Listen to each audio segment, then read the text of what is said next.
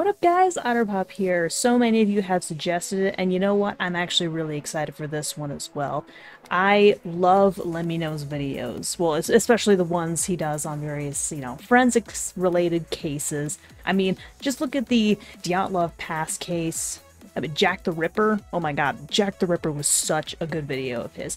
But recently, he put out a new video related to the JFK assassination. And apparently, it's over an hour long.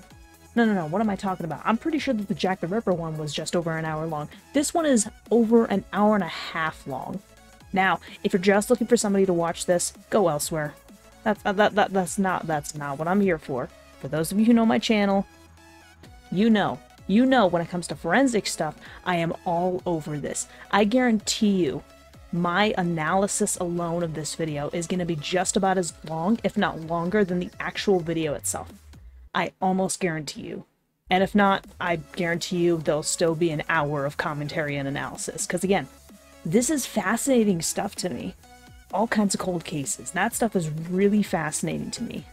But yeah, LEMMiNO has outshone himself. Well, I can't say that yet because I haven't watched the video, but he has outshone himself yet again, most likely, with a video that's over an hour and a half long, just on the Kennedy assassination. Oh my, like, that's just mind-boggling.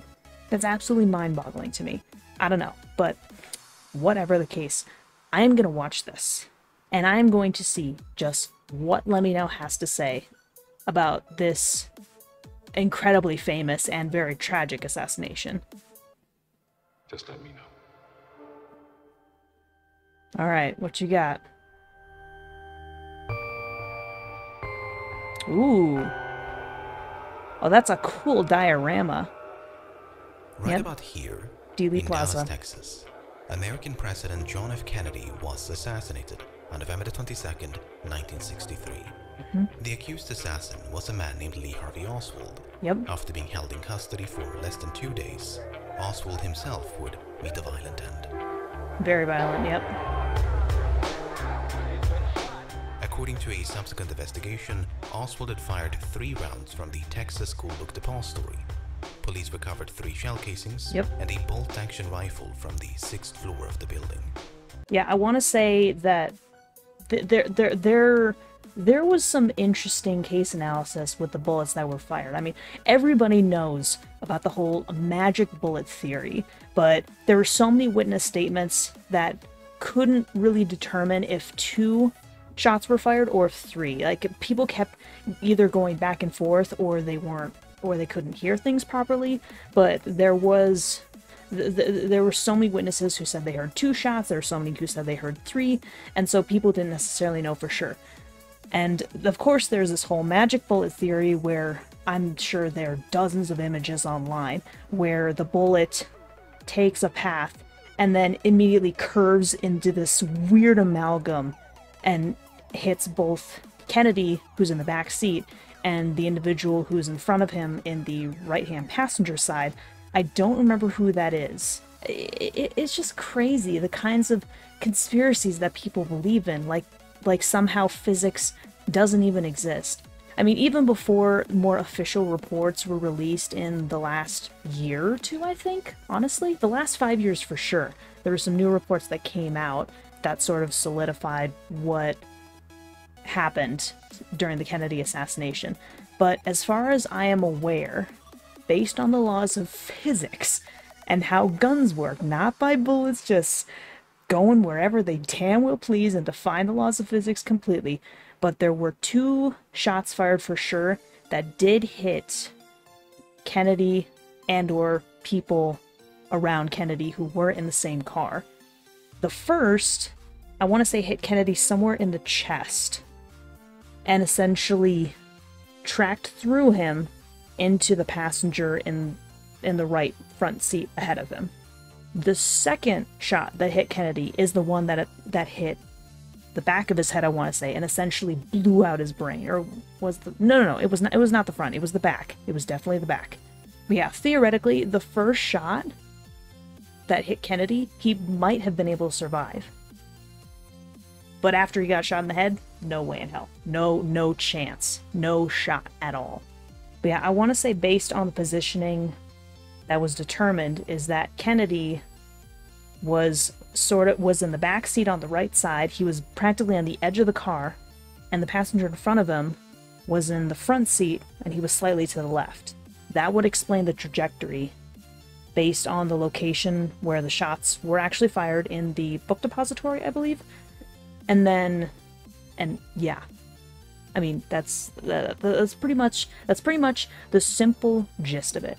There's no conspiracy. I mean, yes, technically there was, in a way, a conspiracy to assassinate the president, which was one of the only ones in history to actually succeed. In American history, that is. Other than the guy who actually wanted to shoot Kennedy, there really is no conspiracy. It's pretty cut and dry, if you ask me. I've always figured that was the case.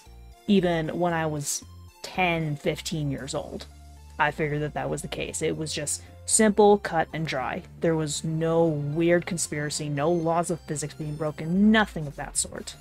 Police recovered 3 shell casings and a bolt-action rifle from the 6th floor of the building. Yep. But the shooting of Oswald sparked immediate suspicions of conspiracy. Oh, it did. Suspicions that persist to this day and have driven most Americans to reject the government's conclusion that Oswald acted alone. The arguments for and against conspiracy take many shapes and forms. Oh, Far yes. too many, in fact, to do them all justice in a single video. Instead, in this video, I want to zoom in and focus on a very narrow slice of this case. Specifically, the events surrounding the Texas School Book Depository. What exactly happened inside this building from where the shots that killed the president are believed to have been fired? Oh, so this is a focus on the book, and it's still an hour and a half long? That's insane! Oh my gosh. By the way, so that is an interesting point of contention, is whether Oswald was acting alone or not. Now, granted, I haven't looked super in-depth on this, but in my immediate opinion, without knowing too much information, my opinion could change by the end of this video. I'm not entirely sure, because my thought process is still a little bit loose on this. But I'm willing to bet that Oswald either acted alone, or there was maybe one other accomplice. I'm kind of on the fence, because, again, I don't know a lot of the facts. I have not studied this particular aspect of history in depth, and I'm still open to interpretation and facts, of course, but I don't know for sure. But my first thought is that he worked alone, or there's maybe another accomplice. I don't know. Again, my opinion could change by the end of this video, but we have to watch in order for me to determine if my opinion will change or not. I'm loving this music. Heck yeah. It's got a good beat to it. In September of 1963, a young man named Wesley Frazier received a call from an employment agency. There was a potential job opening at the Texas School Book Depository. On September the 13th, Frazier made his way from Irving, Texas, 10 weeks before the down shooting. to central Dallas. Oh, wow. He met with Roy Truly, the superintendent of the building, and was hired on the spot. Interesting. Back in Irving, Frazier lived with his older sister, Leanie Randall. Hey, siblings! A few houses down the street lived a woman named Ruth Payne. Well, this is quite the deviation. On October the 14th, I'm sure there's a reason, both though. Randall and Payne had a cup of coffee at the house of a neighbor. Payne brought along a friend and Russian immigrant named Marina Oswald, the wife of Lee Oswald. Oh. Marina could barely speak any English and had been staying with Payne for a few weeks, partly due to her husband's unemployment. The subject of Lee looking for work and that he hadn't found work for a week came up while we were having coffee. And Mrs. Randall mentioned that her younger brother, Wesley Frazier, thought they needed another person at the Texas School Book Depository where Wesley worked. Oh. Payne and Marina returned See the home, connection now. spoke with Roy Truly over the phone, and secured a job interview on behalf of Lee Oswald. Huh. The following morning, he went down to the Book Depository and began his first day of work on October the 16th. I think I did know that Oswald worked at the depository for a certain amount of time, but I didn't know much more than that. I didn't realize that he had actually been unemployed for a long time, So yeah, this is going way far back in time. This was, well, in terms of, you know, at least when he got an interview secured, what is it, 39 days, I think? Which, I mean, yeah, that's a solid, I'm trying to math right now, that's a solid, like, 5.5 weeks before the actual assassination. Which means that there's still, like, 5.5 weeks left to cover. Because, I don't know, there's a good chance that most of this video, I'd say probably about an hour's worth, if not more, is focused on events before the actual assassination. Because, you know, LEMMiNO is saying that he's focusing on more of the Book Depository than necessarily Oswald or the assassination or Kennedy. I'm sure that those little bits will be sprinkled in, but for some reason the Book Depository is more of a focus. That's an interesting perspective to take, because, you know, people more often than not usually focus on the big stuff, the actual assassination. You know, what was Oswald like, and, you know, was he working alone, or was he working with a cult or something like that, or, you know, Kennedy, the views of Kennedy versus Oswald, like that kind of thing. But to focus on the building itself, where the shots were supposedly fired from, which, you know, based on the evidence, pretty sure that they were, is a really interesting perspective to take. And I'm sure that was done intentionally on LEMMiNO's part. So, good on him. The following morning, he went down to the Book Depository and began his first day of work on October the 16th. Oh, he was hired pretty fast then, huh? So, an acquaintance with whom Oswald's wife was currently staying had a casual conversation with a neighbor. That neighbor happened to have a brother who recently got employed at the Book Depository. This prompted his wife to ask the acquaintance to call the superintendent of the building to inquire about any vacancies. Quite the connections, huh? I told Mrs. Payne that to send Oswald down, and I would talk to him, that I didn't have anything in mind for him of a permanent nature, but if he was suited, we could possibly use him for a brief time. This is also really interesting too, because this is a lot more recent than some of the other, well, okay, not necessarily, but he's including a lot of audio recordings for this. I mean, probably in large part because it was such a huge event where, I mean, it's dozens upon hundreds of people probably got interviewed related to this assassination. And but the fact that they still have so many audio recordings of, you know, these testimonies is kind of crazy. And I like that LEMMiNO has been including a lot of these, because if you think about it, looking at the past cases, the Dyatlov Pass case happened, I want to, if I remember correctly, which I think I am, in the 50s, but it also happened in Russia. And this was, you know, this was in the 60s. So, not too long after necessarily, but this was much more publicized. Publicized, that's the word I'm looking for. But then you have the Jack the Ripper killings, which happened in the late 1800s. So, you know, you couldn't really have any audio recordings of anything, really. But then you have the D.B. Cooper hijacking, which actually, I think, did take place in the 70s? Am I remembering that right? Yep, 1971, so less than a decade after this assassination. But again, in terms of all those events, this was by far the most widely publicized, so yeah, I'm not surprised that they have so many audio recordings. And I kind of like that LEMMiNO does change up the formats with every new video that he posts about this kind of stuff. And including a lot of these audio recordings, I personally like. If he was suited, we could possibly use him for a brief time. The position was not only temporary, but only existed due to a temporary shortage of staff. It was the end of our fall rush. If it hadn't existed a week or 2 weeks longer, or if we had not been using some of our regular boys putting down this plywood floor, we would not have had any need for Lee Oswald at that time, which is a tragic thing for me to think about. Wow. But it gets even more tragic because Oswald was not the only one to apply for a job. I might have sent Oswald to work in a warehouse 2 blocks away. Oswald and another fellow reported for work on the same day, and I needed one of them for the depository building. What about the other one? I picked Oswald. Huh.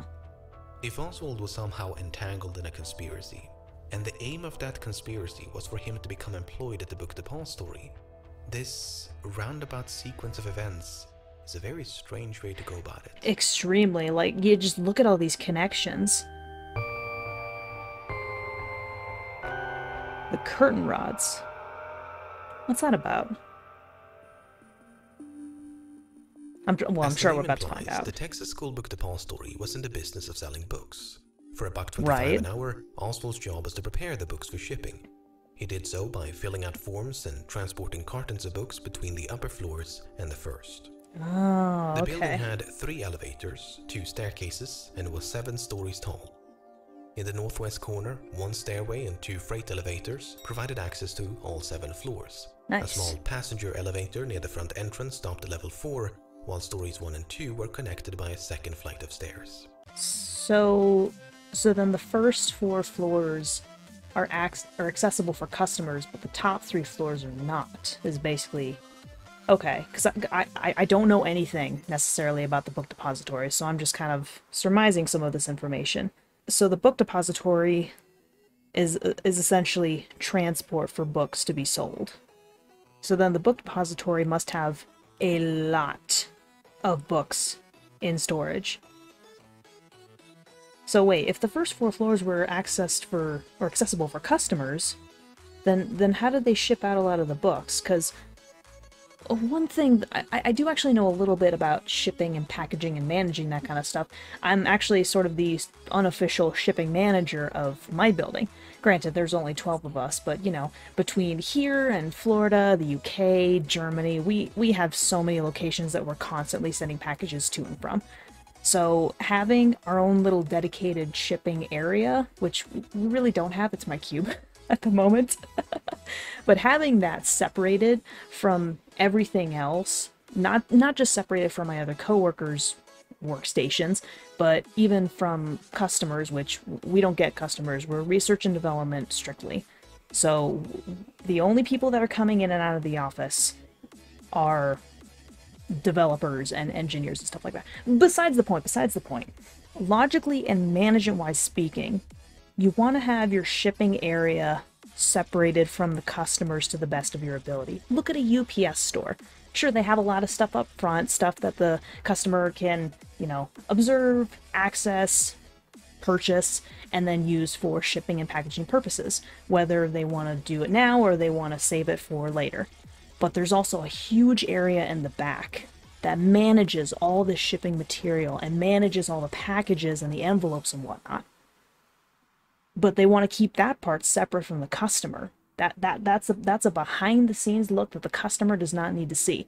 And if the Book Depository is supposed to be a sort of transitional building of sorts, or transitional... Frick, I always can never remember the words that I'm actually looking for. If it's supposed to be both a transitional and a transactional business, where they're actively shipping and receiving various kinds of books, why are the first 4 floors seemingly dedicated to customers? Because customers can seemingly easily access that stuff. Am I missing something? Am I overthinking this? Absolutely. I'm essentially the Scrum Master and the project manager for my development team. So this is the kind of stuff that I think about. All right, I don't know, man. I don't know. I'm not even sure if any of you fully understand where my thought process is going, but if you can, I commend you for being able to follow my thought process. If not, I don't blame you. But it is just something that I'm kind of thinking about. I don't know why, but it's just something that was kind of not really clicking in my brain. A small passenger elevator near the front entrance stopped at level 4, while stories 1 and 2 were connected by a second flight of stairs. I'm an idiot. It said passenger. Oh, okay. Okay, no. I'm kind of an idiot. There's a difference between a freight elevator and a passenger elevator. A freight elevator indicates large amounts of cargo or large amounts of weight. Same general thing. Passenger indicates that there's only people going up and down. So my concern beforehand is a little moot. Okay. For some reason, I was starting to think along the lines of our customers and citizens actually coming and going in this building. I didn't listen to the difference between the 2 elevators. Okay, knowing that there's a passenger elevator and a freight elevator on completely opposite sides of the building, that changes the game. That makes my concerns irrelevant. Oh, geez. Okay, so is a distribution... Okay, that's the word I was looking for. Distribution center. It ships and receives books. It's a distribution center. Okay, that does make sense why there is a passenger elevator for people only, and a freight elevator for passengers and or cargo, and or merchandise. Okay, I figured it out. I should have listened better to some of the words. I thought I was. I thought I was being smart. I was not. Whoops. A small passenger elevator near the front entrance stopped at level 4, while stories 1 and 2 were connected by a second flight of stairs. This is a wonderful diagram. Lacking a driver's license, Oswald relied on Wesley Frazier to carpool between Irving and Dallas every Friday evening and Monday morning. He spent workdays at the rooming house in Dallas, while spending the weekends with his wife and daughters in Irving. Got but it. On Thursday morning, November the 21st, the day before the assassination, Oh wow, that Oswald was a decided huge jump. to deviate from this routine. Okay. I was standing there on the first floor getting the orders in, and Lee said, "Could I ride home with you this afternoon?" And I said, "Sure, like I told you. You can go home with me anytime you want to. Like I say, anytime you want to go see your wife, that is all right with me." Lee had never gone home in the middle of the week before, so I asked him why, and he stated that he was going home to get some curtain rods for his apartment. I asked if he was going home on Friday as well, and he said no. Frazier drove Oswald back to Irving, where he arrived unannounced at the household of Ruth Payne. Both Payne and Marina were surprised to see Oswald on a Thursday. They assumed he'd come to make amends with Marina due to an argument they had had a few days before. Did your husband give any reason for coming home on Thursday? He said that he was lonely because he hadn't come the preceding weekend, and he wanted to make his peace with me. Was anything said about curtain rods or his taking curtain rods to town the following day? No, I didn't have any. He didn't say anything like that. No.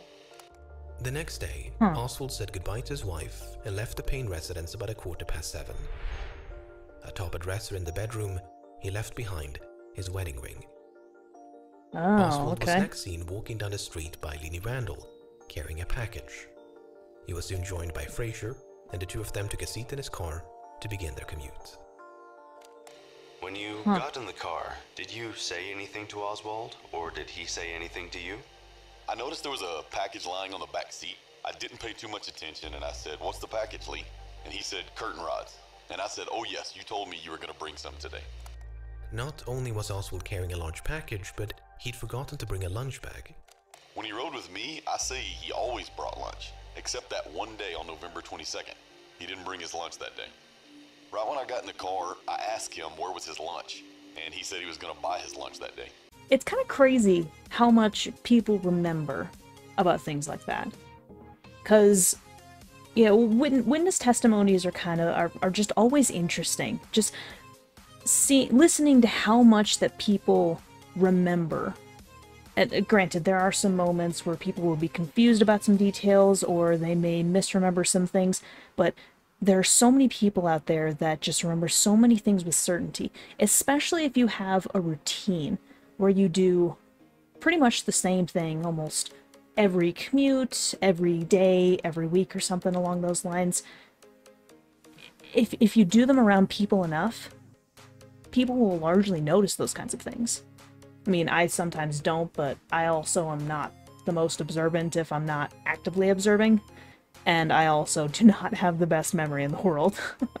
But the fact that Frazier distinctly remembers that he had a strange package with him, that's like, oh yeah, the curtain rods, you mentioned them yesterday, and he also didn't bring his lunch, or Lee didn't bring his lunch, even though Lee always brings lunch. Those little things that people remember, it just fascinates me to no end. Because I can only do that maybe half the time. And of that half the time, half those times, it's important stuff. Actually, less than half those times it's important stuff, and more than half the times it's unimportant random stuff that I remember. And I don't have the best active listening skills, I will admit that. But my memory is also random and selective. It remembers certain things, but not other things. More often than not, I remember things I don't need to, and I don't remember things that I need to, even if I'm actively paying attention. Because, for whatever reason, my memory just it almost has a mind of its own in a weird way. It doesn't want to retain some things. So, listening to witness testimonies has always just been fascinating to me, seeing how much people remember. Because, I'll be honest, I usually can. Kind of jealous of so many other people. Those are the two big things I'm usually jealous of most other people, normal or otherwise, is their ability to recall so many things at the drop of a hat, and the ability to not be socially inept and awkward like me. Those are really the only two things, though, that I'm significantly jealous of when it comes to other people. Constantly. Right when I got in the car, I asked him where was his lunch, and he said he was going to buy his lunch that day. They arrived in Dallas a few minutes before 8 o'clock. Typically, they would walk together from the parking lot to the Book Depository. But on this particular Friday, Oswald grabbed his curtain rods and rushed ahead into the building. Okay. He was like, alright, I'm going, just speed walk. Working on the ground floor, in view of the rear entrance, was their colleague, Jack Doherty. Did you see Oswald come to work that morning? Yes, when he first came into the door. Did he have anything in his hands or arms? The package, probably? Not that I could see of. Huh. Frazier and Doherty are the only two people known to have seen Oswald entering the building. Frazier says he was carrying a package. Doherty says he was not. No, hang on though. Doherty says that he didn't see anything. That's not the same thing as saying that he didn't have anything. Those are two very different statements that need to be clarified. And it's proven because that's an audio recording of witness testimony. Like, if you say you didn't see anything, that means that you were looking at something or somebody, and you can see what is and isn't happening. But just simply saying that you recall not seeing anything doesn't automatically mean that you didn't see something. So, just want to point that out. Those are two very different statements. Did he have anything in his hands or arms? Well, not that I could see of. Frazier and Doherty are the only two people known to have seen Oswald entering the building. Frazier says he was carrying a package. Doherty says he was not. Contradictions like this one will become a recurring theme throughout the rest of this video. Yeah. We'll take a closer look at the missing curtain that's kind of cool. in a later chapter, but for now, let's stay with Oswald. Yeah, again, two very different contradicting statements within a contradiction itself. As the morning progressed, Oswald was seen working as normal. Roy Truly described him as an above-average worker who mostly kept himself. In fact, he was a bit of a mystery to his colleagues. On the way back and forth between Irving and Dallas, did you talk very much to each other? No, sir, not very much. He was one of these types that just didn't talk. Yeah, sounds like me. I was acquainted with Lee Oswald during the time he was employed at the Book Depository, but I never did get to know him well. He did not mix with the other employees and did not appear to want to make friends with me or any of the others. I was about to say, I thought that seemed a little bit more formal than some of the other testimony. This was from an affidavit, so that makes a little more sense why it sounds a bit more formal as opposed to informal, like with some of the other audio recordings. Not what I wanted to talk about, though. Honestly, this sounds almost a little bit like me, because I don't usually talk too much to other people. I just, I'm just a little antisocial. I'm okay, I'm not as badly antisocial as I used to be, but I do get some social anxieties when either A, I'm around a lot of people for a significant amount of time, even if I'm not talking to most of them. So, events like concerts, going to the market, or like a farmer's market or something like that, or even a large party with coworkers. And when I say a significant amount of time, even 3 hours can be a little significant for me. I mean, being around that people in close proximity for that long makes me a little bit anxious. or I'm just in close proximity with somebody for hours at a time, and like either one of us is actively engaging in conversation or activities with one another. Even doing that can make me a little bit anxious and not exactly stressed, but something close to it, I think, because I actually don't register, my mind and my body don't register stress very much, but anxiety is a little bit different for me. And yeah, it can be a little bit hard for me to live with and interact with, you know, people I live in close proximity with. I live with my sister and my boyfriend, but obviously I don't necessarily hang out with them all the time, because, you know, I just don't. Talking to people for too long definitely riles up my anxiety, and I do tend to spend a lot of time doing my own thing, either, you know, recording these videos and editing them with my headphones on so that I can block out most other noises and I don't get as anxious, or I could be out in the living room and my sister could be watching TV and my boyfriend could be playing Tears of the Kingdom and I would just be kind of silent working on some art projects. I mean, that's a little bit more comfortable for me, but even that can get a little bit anxiety riddling for me. I mean, that's how my social anxiety works, at least. But I can understand it from this guy's perspective, and even when it comes to coworkers, I do kind of share some personal stories every now and then because I'm comfortable enough with them to be able to do that. But otherwise, other than occasional personal stories and then just doing my job, I don't really talk with my coworkers too much because I don't really want to. In a way, it's a little bit counterintuitive to my title and my job, but I do try and avoid... Okay, let me put it this way. I try and avoid unnecessary contact and interaction with other people. Not just avoid it altogether. I try and avoid unnecessary interaction. It's probably a better way of putting it. Again, even though it's a little bit counterintuitive to my job as, you know, a Scrum Master and Project Manager. But I never did get to know him well. He did not mix with the other employees and did not appear to want to make friends with me or any of the others. Did you ever speak to Oswald? Yes, sir. Did he ever speak to you? No, sir. He never replied to you? No, sir. Would you say he was unfriendly? Yes, sir, I would. Oh. But there were exceptions to his reticence, and one of them occurred on this Friday morning. James Jarman was working on the ground floor when he observed Oswald staring at the window facing Elm Street. Oswald was standing up in the window, and I went to the window also, and he asked me, what were people gathering around the corner for? And I told him that the president was supposed to pass in the morning, and he asked me did I know which way he was coming.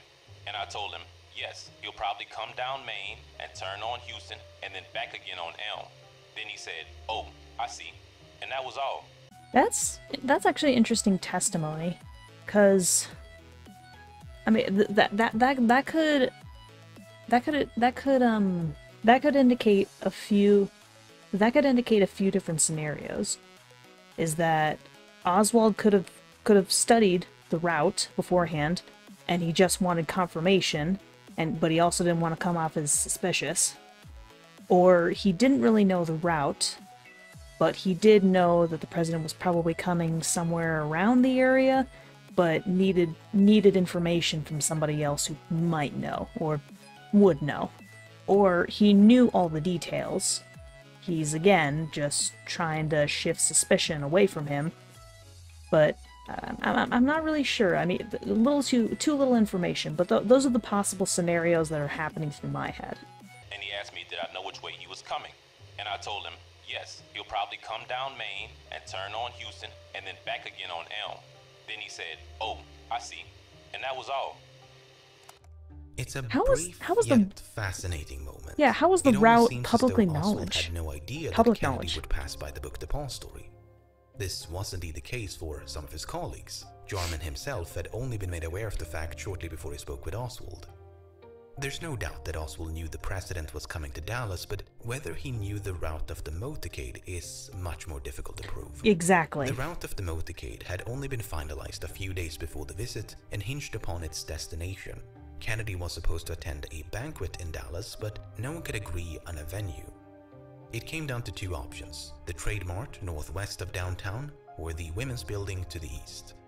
One of the more vocal proponents of the Trade Mart was Texas Governor John Connally, and after much back and forth, he finally got his way on November the 14th. Okay. Had the Women's Building been selected, the motorcade would have sped through Dealey Plaza, east on Main Street, significantly further away and perpendicular to the Book Depository. Not to mention that First Lady Jacqueline would have been seated between the building and the President. True. The selection of the Trade Mart meant that the motorcade would now head west on Main Street and make these turns through Dealey Plaza to reach the northbound lanes on the freeway. Ah, got it. These turns could still have been avoided had the motorcade continued like so and not taken the freeway. But since the freeway was the more scenic and expedient route, it was the more attractive choice. Got it. Okay, All of that that is makes to sense. say, the success of the assassination was largely dependent upon the selection of the Trade Mart. It might therefore be tempting to cast suspicion upon Governor Connally, but it should be noted that he rode in the presidential limousine along with the Kennedys and suffered grave injuries. Oh yeah, this Not only that, but this was the Connally guy in actually front of Kennedy. opposed to a motorcade and favored a more direct route from the airport to the Trade Mart, a brief trip that would have bypassed Dealey Plaza altogether. He was unfortunately overruled by Kennedy himself, who wanted to see and be seen by the people of Dallas. He wanted to take the So scenic all route. that was happening behind the scenes, but as far as the public was aware, there wasn't even going to be a motorcade. As late as November the 15th, the Dallas Morning News reported that a motorcade seemed unlikely. Interesting. But the very next day, the parade was finally confirmed.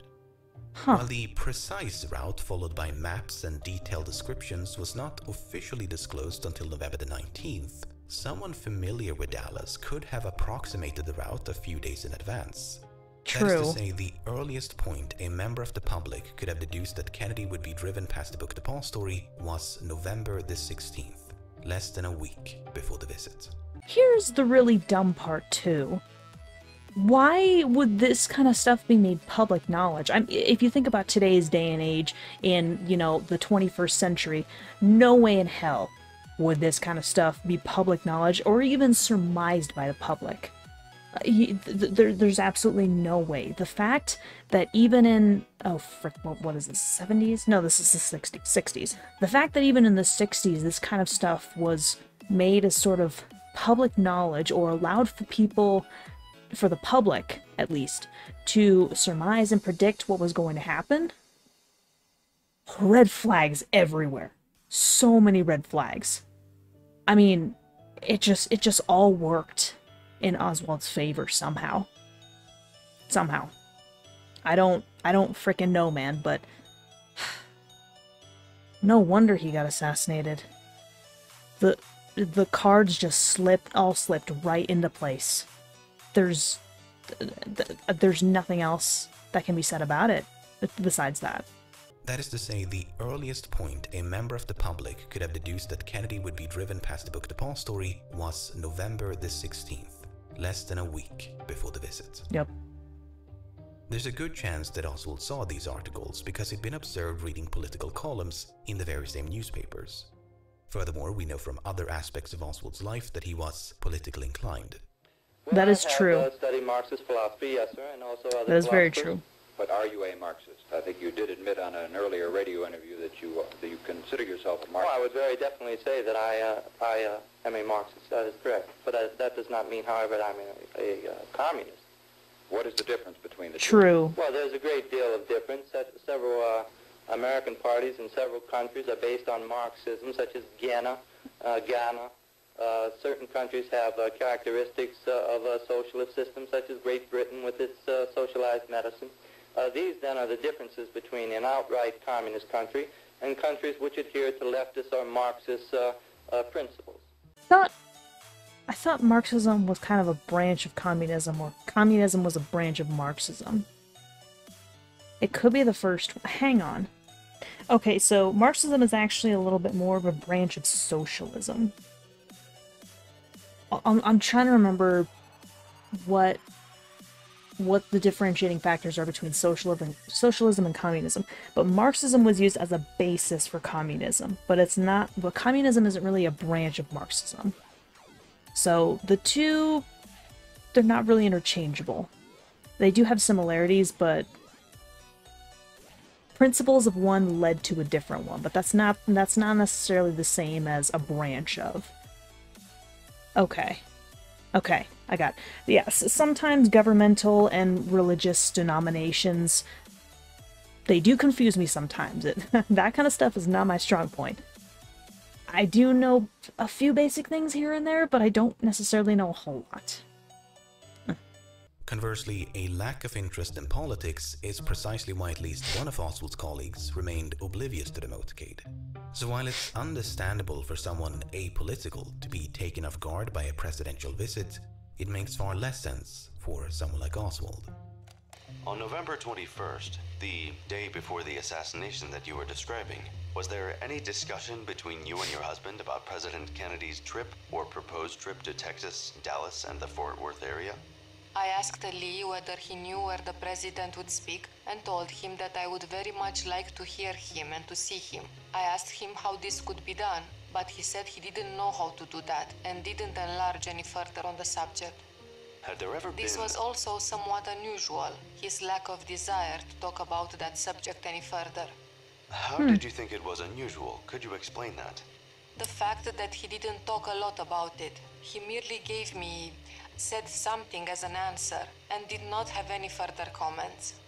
Do you mean by that, usually he would discuss a matter of that kind and show considerable interest? Yes, of course. He would have told me who would be there and where this would take place. We'll never know what Oswald was thinking when he spoke with James Jarman shortly before the assassination. Well, no. But it is worth repeating, though, that Oswald was hired on October the 15th. That's a full month before the motorcade route had been decided, let alone announced to the public. So was it just convenience and coincidence? It's entirely possible. That is an idea.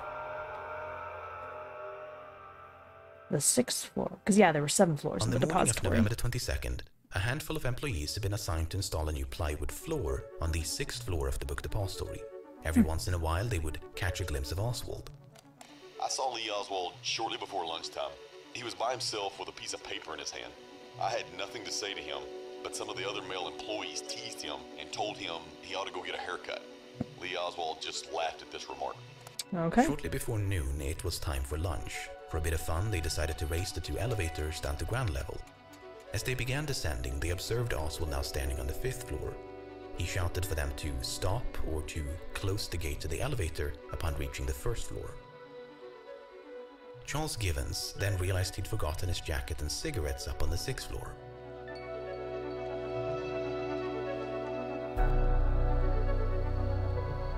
Did Oswald shoot from the 5th floor or the 6th?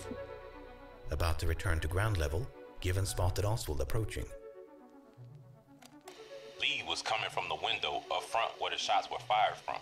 Okay. Did you watch where he walked to? Well, no, sir. I didn't pay much attention. I was getting ready to get on the elevator, and I say, "Boy, are you going downstairs?" What did he say to you? I say, "It's near lunchtime," and he said, "No, sir. When you get downstairs, close the gate to the elevator." That meant the elevator on the west side. You can pull both gates down, and it'll come up by itself. What else did he say? That is all. I said, "Okay," and got on the elevator. And with that, Givens became the last person inside the Book Depository known to have seen Oswald before the assassination. At least, that's the official story. The encounter was fixed at 11:55, more than half an hour before the shooting. Right. But other employees claimed to have seen Oswald in other parts of the building around the same time or even later than Givens. Givens himself provided conflicting accounts. But I'm getting ahead of myself. This encounter notwithstanding, Givens was not the last person to visit the 6th floor. Shortly after Givens had left, Bonnie Williams grabbed his lunch and went upstairs. He sat down right about here to await the president's arrival.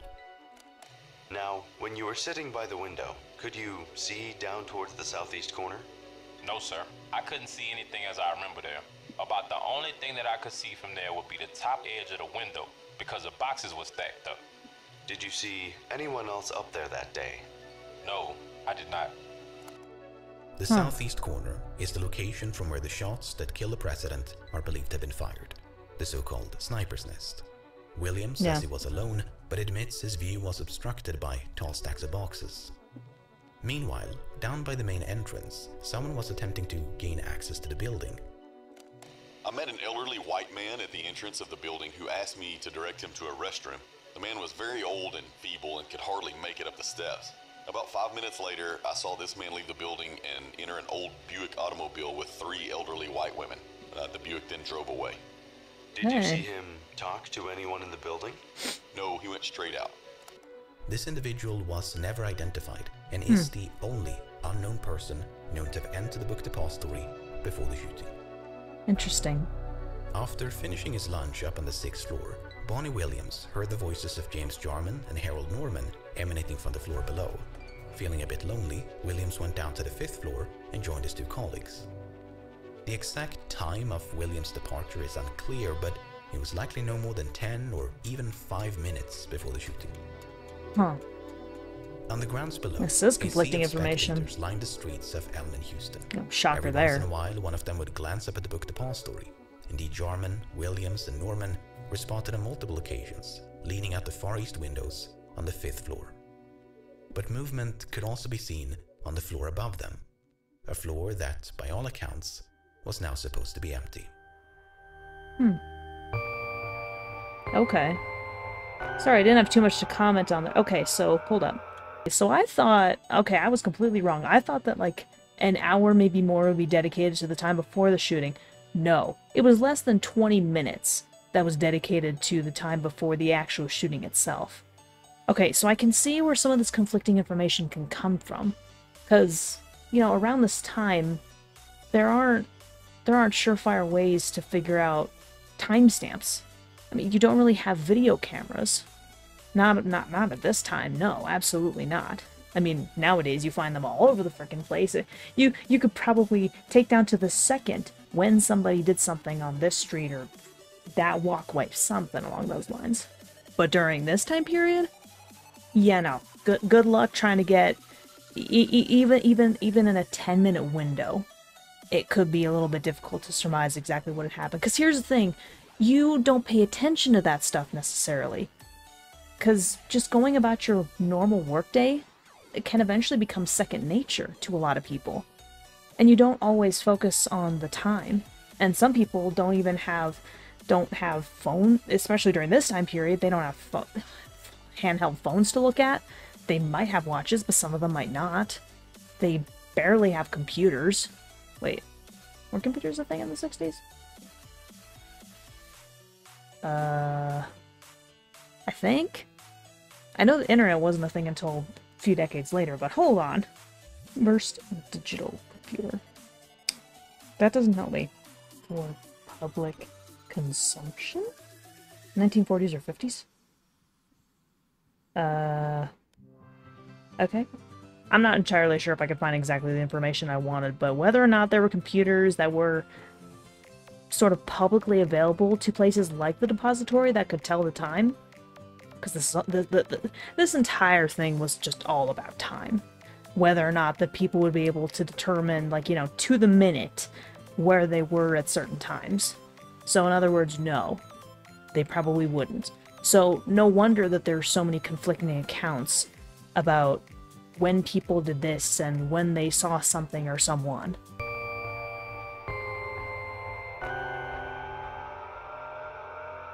Here we go. The actual shooting. Awaiting the motorcade by the east curb of Houston was a young, newlywed couple named Arnold and Barbara Rowland. Some 15 minutes before the shooting, Arnold spotted a white man in the westernmost window on the 6th floor of the Book Depository. The man was holding a rifle, his gaze locked at Houston. Despite standing a few meters away from an officer, Arnold chose not to report the gunman. What? Did it ever enter your mind that you should go and tell the policeman of this sight or this vision that you had seen? Really, it didn't. It never entered your mind? How? I never dreamed of anything such as that. I mean, I must honestly say, my opinion was based on movies I have seen, on the attempted assassination of Theodore Roosevelt, and the other one, Franklin Roosevelt. And both of these had Secret Service men up in windows or on top of the buildings with rifles. Oh, boy. This is how my opinion was based, and why it didn't alarm me. Perhaps if I'd been older and and had more experience in life, it might have made a difference. It very well could have. Wow. Do you ever have reoccurring dreams, sir? What? Do you ever have reoccurring dreams? Yes. This is a reoccurring dream of mine, sir. All the time. What if I told someone about it? I knew about it enough in advance, and perhaps it could have been prevented. I mean, this is something which shakes me up at times.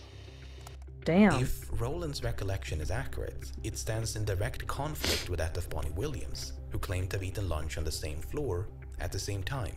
Williams neither saw nor heard anyone, despite having an unobstructed view down to the southwest corner of the building where Roland claimed to have seen the gunman. Huh. A few minutes later, a different spectator named Howard Brennan spotted a white man pacing to and fro the easternmost window on the 6th floor. At 12:30, the presidential limousine emerged from behind a building and began driving north on Houston. Wait. As the car made a sharp left turn at Elm, a high school student named Amos Ewens glanced up at the Book Depository and caught sight of a protruding metal rod.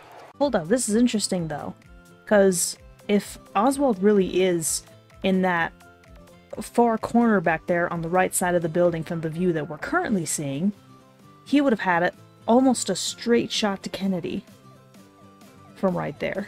Even with a slight angle, he almost would have had a straight shot from Kennedy. If Kennedy was indeed towards the right side of the... Actually, hold up. If Kennedy was more towards the right side of the car, and the governor in front of him was kind of on the left side of the passenger seat, the governor could have been right... Okay. The governor could have been right in the way of Oswald's shot at Kennedy then. So then... Okay, that actually makes a little bit more sense as to why Oswald...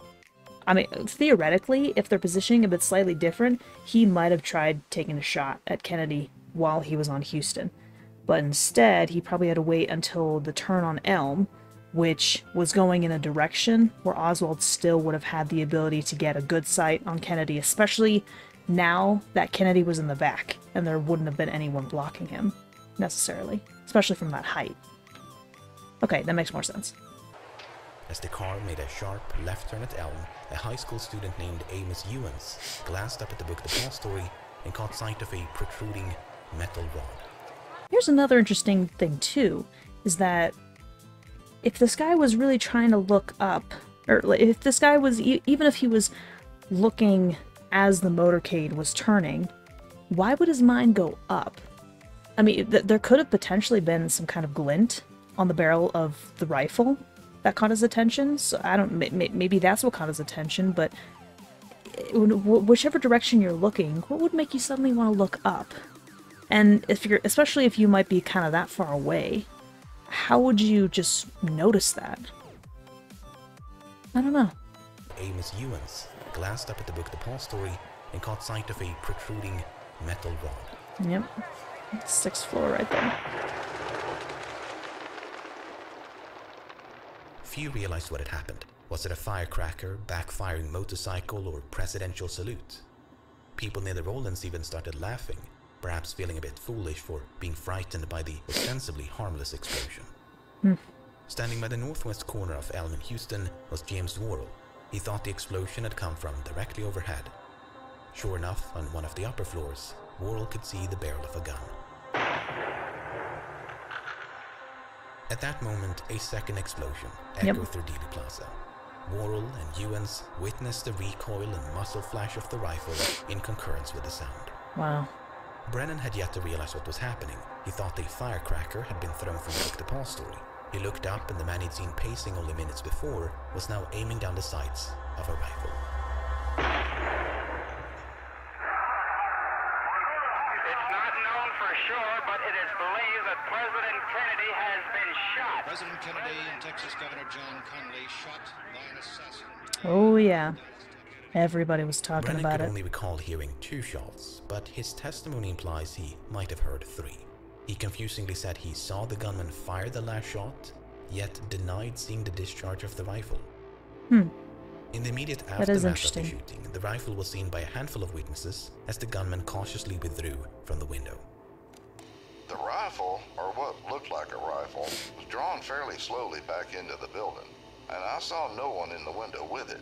I didn't even see a form in the window. I could see his hand, you know, the rifle laying across his hand, and I could see his hand sticking out on the trigger part. After he got through, he just pulled it back in the window. Wow. He drew the gun back from the window, as though he was drawing it back to his side, and maybe paused for another second, as though to assure himself that he hit his mark, and then he disappeared. Huh. Neither Hughes nor Ward saw the face of the gunman, and could thus offer little to no information regarding his appearance. Arnold was quite some distance away, yet furnished a basic description of the man he'd seen about a quarter of an hour before the shooting. Wow. A description that was quite similar to the one provided by Brennan, who got the best look at the gunman. Ah. Taken together, these How do they know he got the paint best a look? picture of an assassin on the 6th floor of the Book Depository, taking aim with a rifle and firing at the president from the sniper's nest. This is another thing that is a little bit crazy too, is how can you tell somebody's age from a distance? I personally don't like to judge, and I don't, for whatever reason, not a big fan of guessing games. Unless I'm sure that I can be able to pick out the answer based on logic. But when it comes to stuff like this, oh man, I hate doing this kind of stuff. But I mean, yeah, looking at these descriptions, I mean, the fact that he was described as slender, white, dark-haired, and, you know, probably around average height for a guy is one thing, but trying to determine weight and age from a distance is so difficult. At least with other factors, you have a better basis. Like, yeah, you can usually tell somebody's complexion and can get a pretty good guess of what their skin color is. Same with their hair color, and even to an extent their height as well. Especially if they are next to something or someone with a more determinable height. But, man, trying to get somebody's age and weight from afar? I can't even imagine. But they really overshot with the age and the weight. Both Roland and Brennan. Even if Brennan was overall a little bit closer. Well, actually, hold on. I'm not necessarily sure, because Roland got the hair, Brennan didn't. Brennan got the height, Roland didn't. But Roland was closer to the weight, even though they still both got it wrong, and both of them definitely overshot on the age. But overall, shockingly enough, overall, Roland's description was actually closer than Brennan's, even though Brennan probably got a better look at him. At the shooter, Oswald, whatever. Taken together, these accounts paint a picture of an assassin on the 6th floor of the Book Depository, taking aim with a rifle and firing at the president from the sniper's nest. Mm-hmm. But other accounts leave room for a bit of doubt.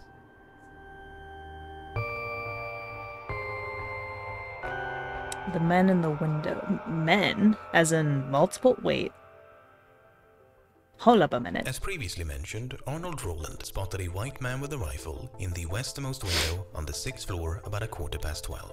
But as late as 5 minutes before the shooting, Arnold observed an elderly black man leaning out the easternmost window on the same floor.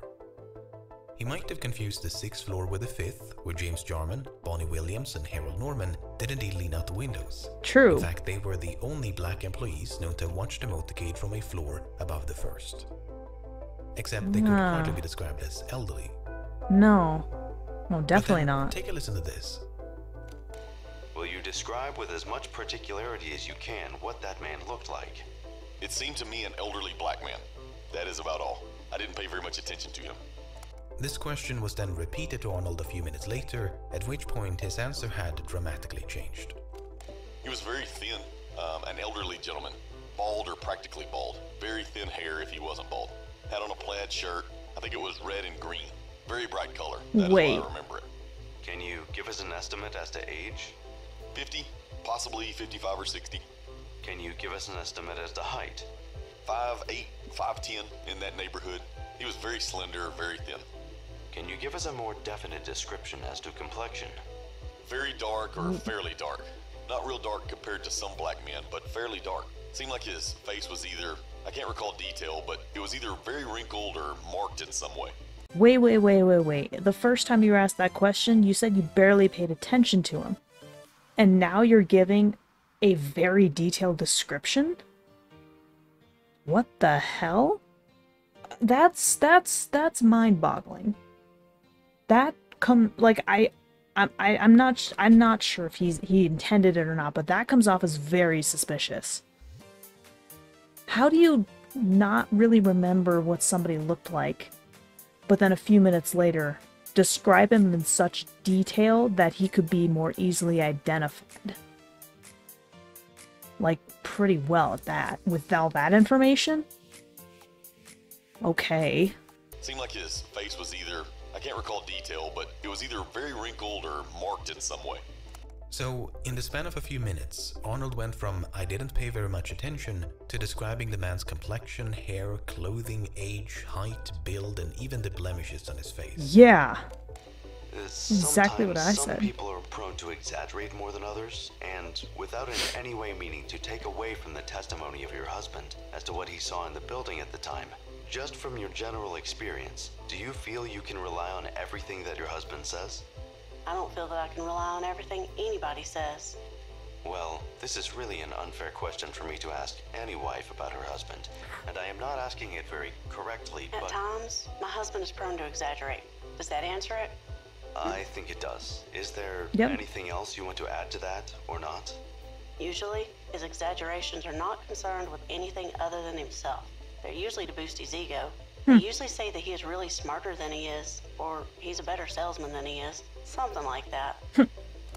As leading as that line of questioning was, Barbara was not alone in doubting her husband's credibility. Officials at 2 separate high schools attended by Arnold explicitly warned authorities not to trust everything he says. He was characterized as someone who would not hesitate to fabricate a story and not tell the truth regarding any matter. He would not hesitate to fabricate a story if it was of any benefit for Roland to do so. What could have potentially happened was that Roland probably did see something, but he wanted to exaggerate and provide more detail to boost his own ego, to think that he was actually helping catch an important killer or something like that. He wanted to make himself feel important by providing more details that weren't factual details in order to give himself some glory. Based on the accounts that I've heard so far, that's what most likely could have happened. That's what makes sense to me, logically speaking. He was characterized as someone who would not hesitate to fabricate a story and not tell the truth regarding any matter. Indeed, Roland lied or exaggerated on multiple occasions when he testified. That's pretty Another evident. witness who claimed to have seen a gunman in the Book Depository was Carolyn Walter. Shortly before the arrival of the motorcade, Walter had seen a man with blonde or light brown hair in one of these windows on the 4th or 5th floor. Okay. She explicitly ruled out the 6th. It should be noted, however, that during the shooting, this window was closed with the blinds down, while this one, as you already know, was occupied by Bonnie Williams and Harold Norman. In any case, the light-haired man seen by Walter was holding a machine gun, and standing beside him was another man wearing a brown suit. Much like Arnold Roland, Walter assumed the gunman was a presidential guard and refrained from telling the police.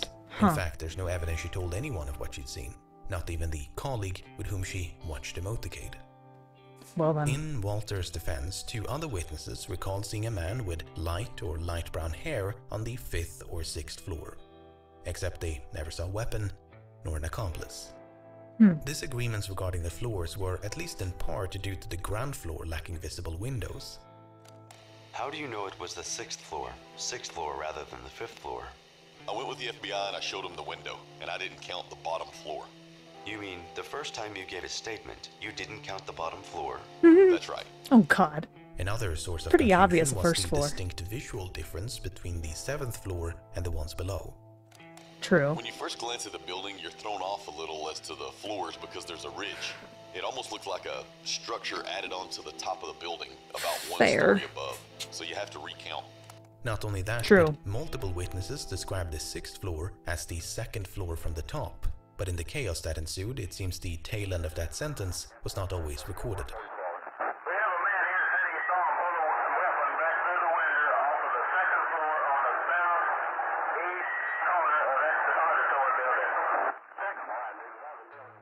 Oh. Amos Oh Ewens dear. is another curious witness because Off the 2nd even though floor. he never saw the gunman's face, he did see the top of his head. Somehow. What did you see in the building? What? I saw a bald spot on this man's head. What? Trying to look out the window, he had a bald spot on his head. I was looking at the bald spot. Oswald did not have a bald spot. Okay. He was thinning a bit in the front, but otherwise had a full head of hair. but the strength of Ewan's account is somewhat diminished by his inability to recall much of anything else. Could you tell whether he was a black gentleman or a white man? No, sir. Couldn't even tell that, but you have described that he had Yeah. a spot in his head. Yes, sir. I could see the bald spot in his head. What? Now, could you tell what color hair he had? No, sir. What? Could you tell whether his hair was dark or light? No, sir. Okay. That's suspicious or just exaggerated beyond belief. How the hell can you tell that there's a bald spot or a weird spot on somebody's head and not be able to tell the general color? Even, you should, if you're looking at somebody's head, you should be able to at least differentiate dark and light. So you could differentiate a bald spot or a weird spot on somebody's head, but you couldn't generally differentiate the hair color, and you couldn't even differentiate the skin color, which is bound to be a much more prominent difference. For the most part. Oh my word in heaven, there are so many conflicting stories. And so many idiots. Oh my god.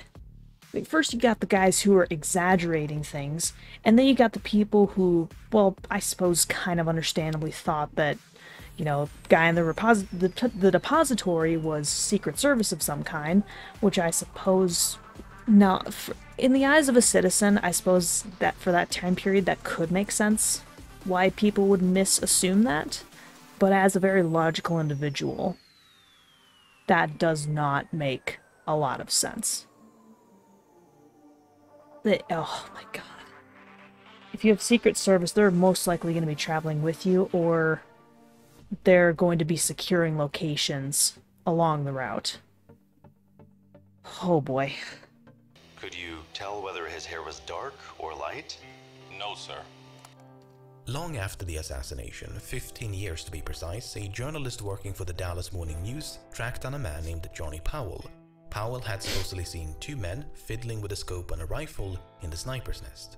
He described their complexion as darker than white, but that was about it. Once again, one has to wonder if he confused the gunmen with Jarman, Williams, and Norman on the floor below. I mean, Very after possible. 15 years of silence, there's no telling how Powell's memory could have been distorted. Seriously. A good example of such 15 years. distortion is Richard Carr. A few minutes before the shooting, Carr had been standing roughly here when he spotted a man on the 7th floor of the Book Depository, all the way over here. What? The man was white and wore a hat, glasses, and sport coat. In the immediate aftermath of the shooting, Carr returned to ground level and caught sight of what he believed to be the same man now trotting south on Houston. He made a left turn right about here before being picked up by a station wagon. By 1969, however, Carr's story had that far away. changed. No the shot. Man in the sport coat had now been standing on the 5th floor, not the 7th. After the shooting, Mr. Sportcoat had emerged from behind the Book Depository, accompanied by two other men. They too had been picked up by a separate station wagon before speeding away. How in the hell would he have seen that? It's unclear how Carr is supposed to have seen all of this, considering what he told the FBI back in '64. Carr advised that from his location on the steel structure of the new courthouse building, it would have been impossible for him to observe the lower floors and entrance of the Book Depository. Right. And that from his position, he could only see the top floor and the roof. In Carr's defense, Lord. James Worrell had seen a man emerge from the rear entrance of the Book Depository about 3 minutes after the shooting. This man also wore a sport coat and headed south on Houston. Except the man seen by Carr was kinda stocky and wore a hat, while the man seen by Worrell had a slender build and was hatless. Besides, anyone connected with the shooting, leaving via the rear entrance, would surely have headed north, not towards the scene of the crime. Right. As if that was not enough, two other witnesses, James Romack and George Rackley, stood roughly here for several minutes after the shooting. Both of them paid special attention to the rear entrance of the building. Mr. Romack stated that from the time he heard the shots, he had looked toward the Book Depository and had under his immediate observation the loading dock and the back door. He stated he is positive that no one came out of this door or out of the loading dock doors. Right, which does kind of make sense. Could you see the back door of the Texas School Book Depository? Yes. Were you looking towards that direction? Yes, sir. About how long did you keep your eyes fixed over there? Oh, I would say 5 minutes anyhow. Probably 10. I was looking up that way at all times. Did you see any people leave the Texas School Book Depository by way of the rear exit? No, sir. Did you see any people running north on Houston Street? No, sir. So, even if... So, here's the thing, is you have two nearly identical stories that are conflicting with a story of another potential witness, and still slightly conflicting from a witness who was apparently 700 meters away. But here's the thing, is that the two witnesses who we just heard testimony from, are nearly identical. And they corroborate with one another, but the other two don't. So, the more witnesses you have that are saying the same story, the more likely that it's true. I mean, I feel like that's true in just about any case that you look. So, the guy who was 700 meters away, and then the next guy that they asked, who thought he saw somebody running out of the rear of the depository, don't trust that testimony. The testimony of the two individuals who basically said the same thing and had two slightly different viewpoints, I trust their testimony. Because they corroborate one another. And the other two guys do not. Occam's razor.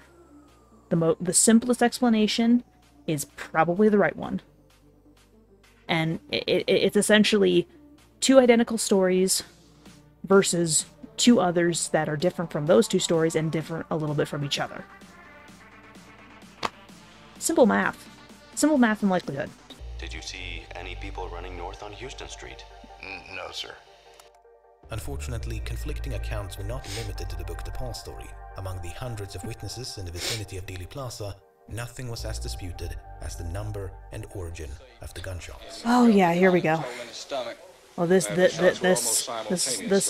big. Yes, sir. They were probably 10 seconds apart. Do you know who fired the third shot? I didn't hear a third. I don't recall a third shot. Two shots or three? Magic bullet or no? Hit the ground, and I don't recall a third shot. I just couldn't. I'm not certain of that. I do know I heard two shots. Yeah, I heard three. I know you heard three. Well, yeah, I said to Jerry after the second shot, I said, "My God, those are gunshots." Yep, the gunshots. I mean, yes, we've heard so many different contradicting stories. This, by far, is the most controversial for even today, whether there were 2 or 3 shots fired. Frick, I really don't remember. I wish I had done a little bit more research on this in the past, but I really haven't. I think it's no question that there were definitely 2 shots fired. Whether a third shot was fired is where it gets controversial and even in some cases argumentative.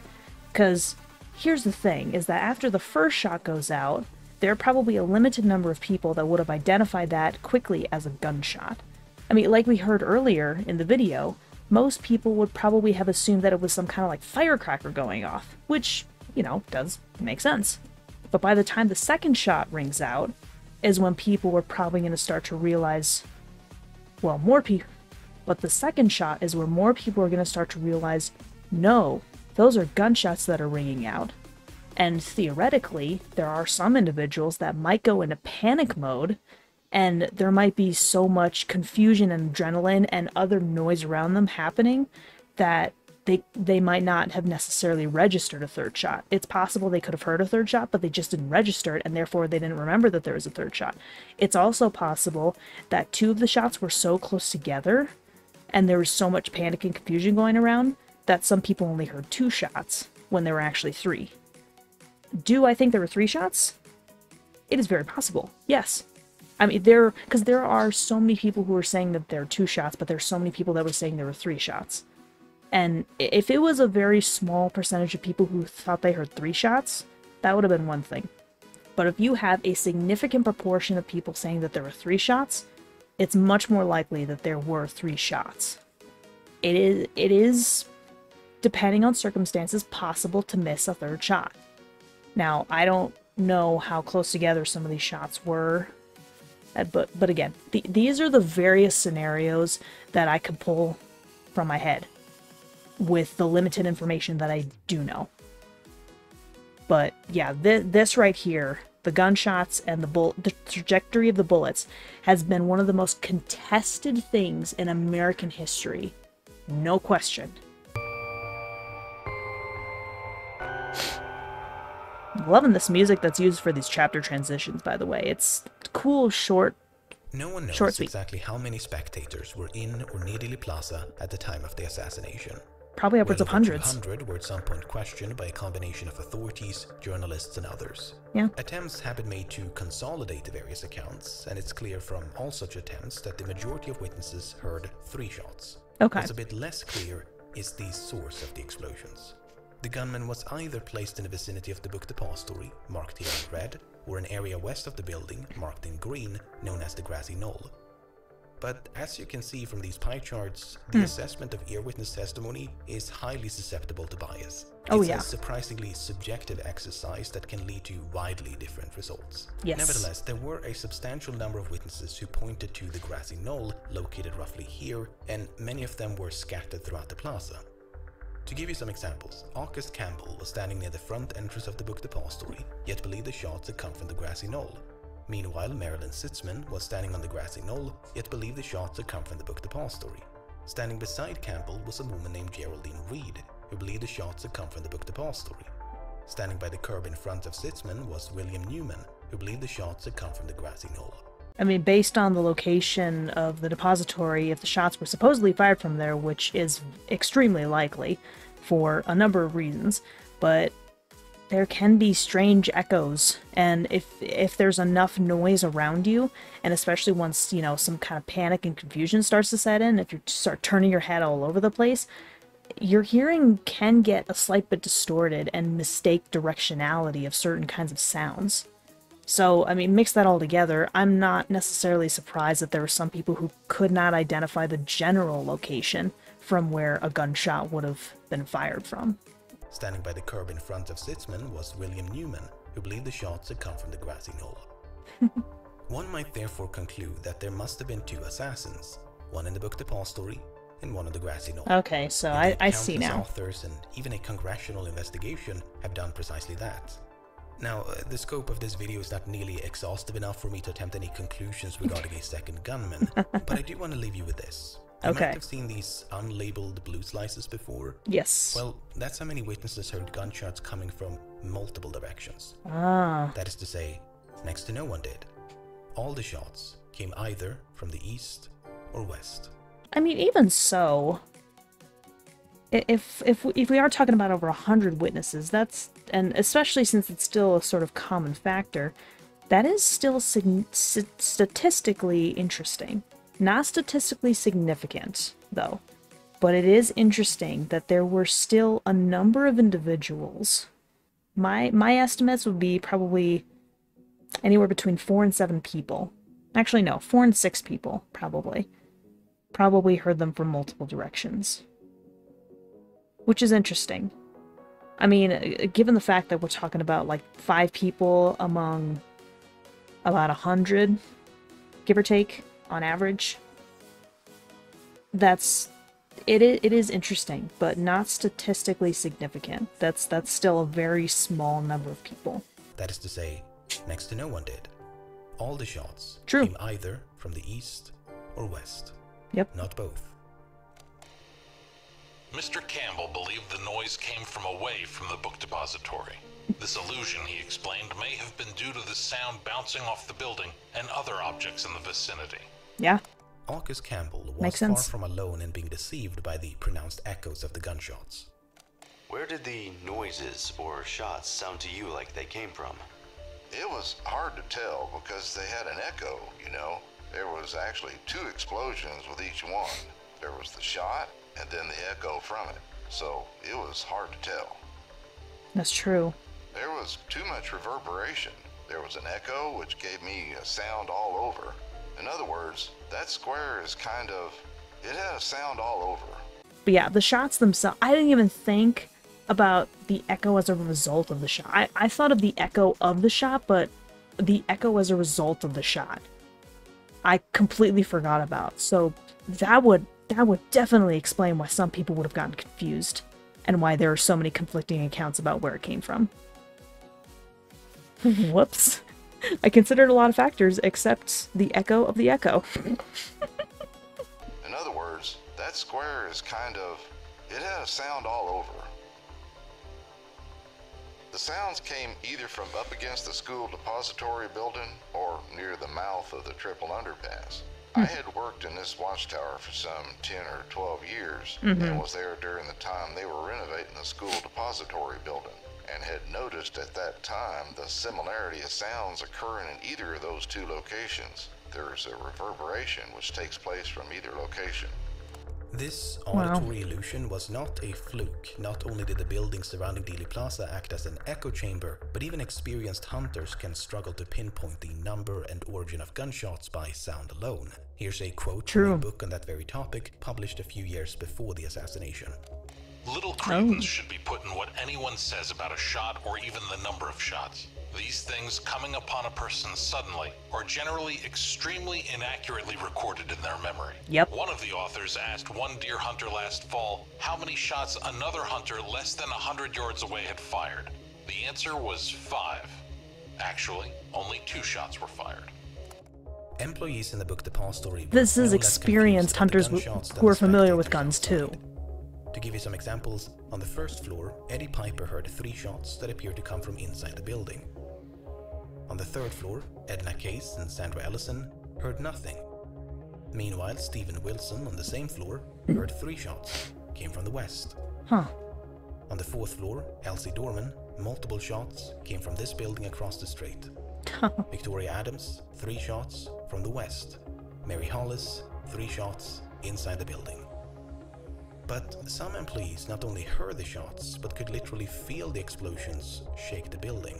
Wow. Could you tell where the shots were coming from? Yes, sir. They came from inside the building. How do you know that? Because the building vibrated from the result of the explosion coming in. Did you know they were shots at the time? Yes, sir. They sounded almost like cannon shots. They were so terrific. Much like Geneva Hine on the second floor, Bonnie Williams could feel the explosions up on the 5th. It sounded to Williams as though the shots had been fired from the floor above. His colleague James Jarman initially thought the shots had come from somewhere below, but then changed his mind and agreed with Williams. Harold Norman, meanwhile, heard far more than gunshots. Just after the president passed by, I heard a shot. And several seconds later, I heard 2 more shots.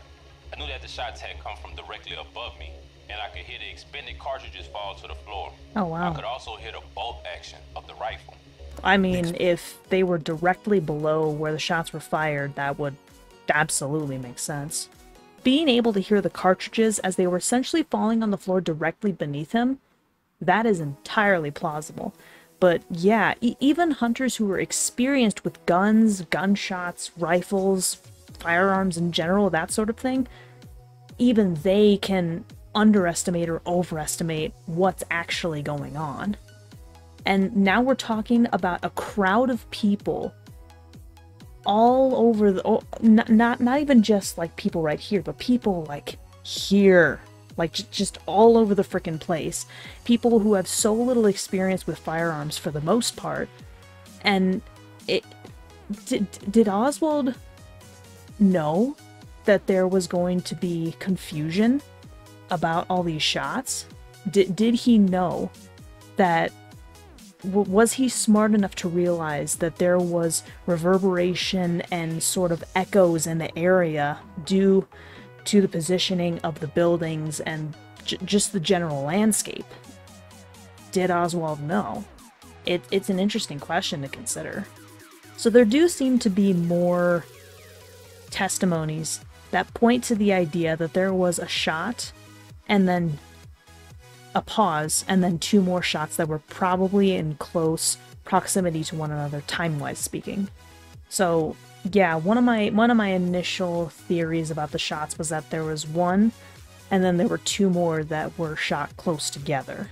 Because if there were 3 shots, only 2 actually hit the president, or at least somebody in that vicinity. 1 shot didn't, which does kind of lead me to believe that the 2 shots that were fired probably in quick succession after the first one, those were the ones that hit the president. As for the first one, I feel like it could have hit or grazed somebody, but I don't think that first one hit the president. Again, I'm not remembering some of the information, and I could be a little bit wrong on that, but I don't know. After hearing this much information, I am almost confident that there were 3 shots that were fired. And only 2 definitively that hit the president. Even I know that only 2 shots, however many were fired, only 2 shots hit the president in slightly different areas. And I could hear the expended cartridges fall to the floor. Entirely plausible. I could also hear the bolt action of the rifle. Entirely plausible. The explosions shook the building, and a piece of loose plaster or dirt was dislodged from the ledge above and struck Williams in the head. Meanwhile, spectators in the streets below could see them leaning out the windows, looking up at the 6th floor. I just looked straight up ahead of me, makes sense. which would have been looking at the school book depository, and I noticed 2 black men in a window, straining to see directly above them, and my eyes followed right up to the window above them, and I saw the rifle, or what looked like a rifle. Corroboration. Frightened and somewhat entranced by the pandemonium outside, the 3 men remained on the 5th floor for several minutes. Meanwhile, the apparent assassin upstairs was now in a race against time. Yeah. Did you hear anything upstairs at all? No, sir. I didn't hear anything. Any footsteps? No, sir. Probably. The reason we didn't hear anything is because, you know, after the shots, we were running too, and that was making a louder noise. Why didn't you go up to the 6th floor? Really? I really don't know. We just never did think about it. Maybe it's because we were frightened. True. That is entirely plausible. I mean, somebody just shot the president, or at least shot around the motorcade where the president was, with a gun. You might be terrified. Motorcycle policeman Marion Baker had just made a right turn from Main Street to Houston. Baker recognized the explosions as gunfire and could see a flock of pigeons fluttering above 2 buildings further up ahead. Baker made a split-second decision and headed for the Book Depository.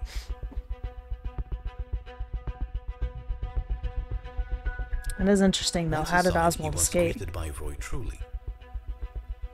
Truly directed Baker to the elevators, but neither was available. He pressed the button while shouting up the elevator shaft for someone upstairs to close the gate. No response. Instead, they began running up the stairs. Because what else could they do?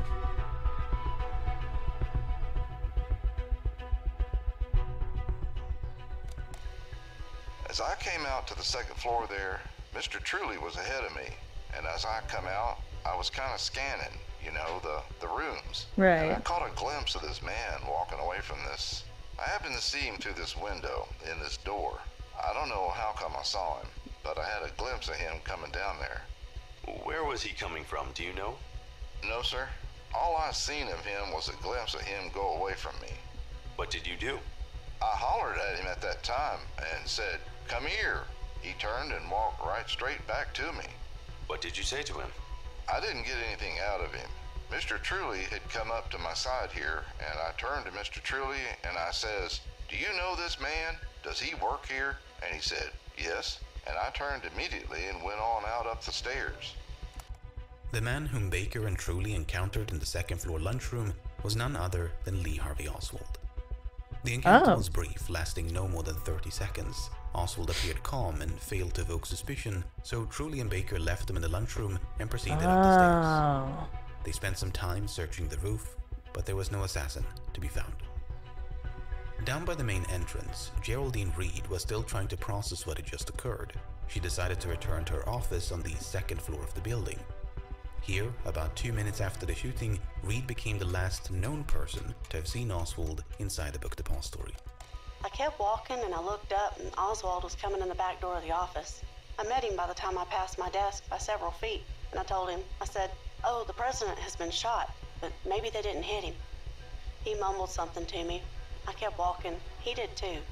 I didn't pay any attention to what he said because I had no thoughts of him having any connection with the shooting at all, because he was very calm.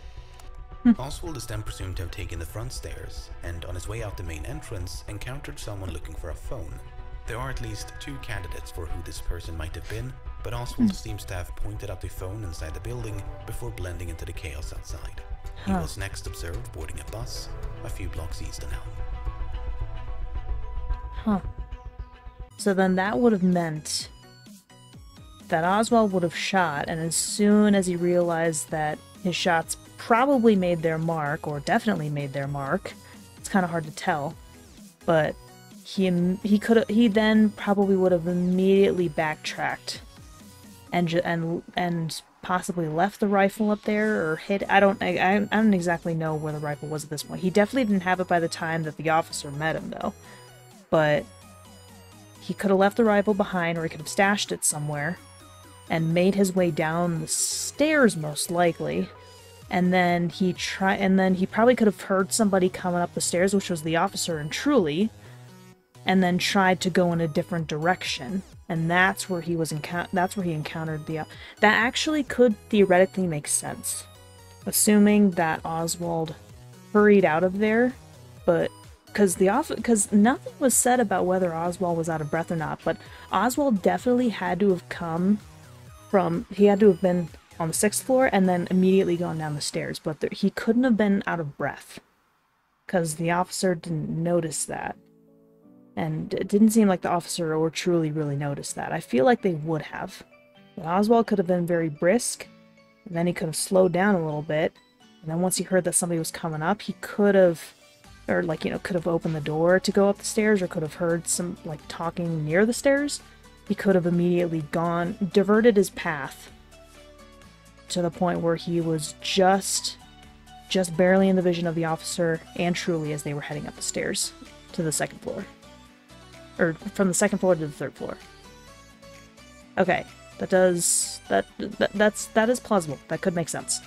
Nearly 4 months after the assassination, Truly and Baker participated in a crude reconstruction of the shooting to time their movements. The experiment was repeated twice. On the first attempt, it took them 1 minute and 30 seconds to reach the 2nd floor lunchroom. Then, 1 minute and 15 seconds. These time trials were primarily conducted to determine whether Oswald could have fired the shots from the 6th floor and still made it down to the 2nd in time for his encounter with Truly and Baker. After all, if there wasn't enough time, Oswald could not have been the assassin. A bunch of different routes were tested, and while Oswald could theoretically have taken one of the elevators or even the fire escape, in practice, there wasn't enough time. No, there wasn't. You do not think the assassin used any of the elevators at any time to get from the 6th to the 2nd floor? No. You mean after the shooting? No, sir. He just could not, because those elevators, I saw myself, were both on the 5th floor. They were both even. The only probably other slow. means of descent was the stairway. A stand-in for the gunman trotted down from the 6th floor to the 2nd in 1 minute and 18 seconds. Then, at a slightly faster pace, in 1 minute and 14 seconds. Yeah, theoretically there plausible. Was just enough time. There was. It's therefore possible that Oswald stopped I thought as much. Floor, perhaps upon hearing Truly shouting up the elevator shaft, and attempted to hide in the lunchroom mere seconds ahead of Truly and Baker's arrival. That too, yeah. But that's it's not very similar to what I said. That simple, because Oswald was not the only person using the stairway to escape the building. Oh?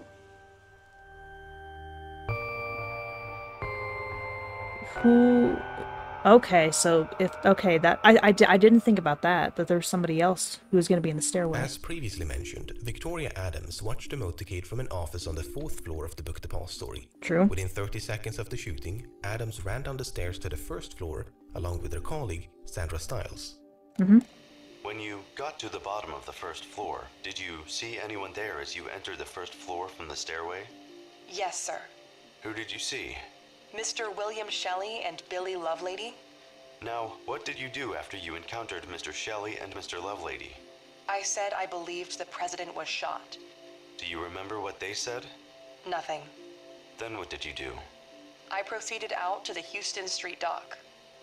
There are 2 significant problems with Adams' account. Okay. The first being that she and Stiles supposedly left the 4th floor within 30 seconds of the shooting and then ran down the stairs to the 1st. This would place them in approximate sync with Oswald, descending from the 6th floor approximate, to the 2nd. But not exact. Now, as you were running down the stairs, did you encounter anyone? Not during the actual running down the stairs. No, sir. Did you hear anyone using the stairs?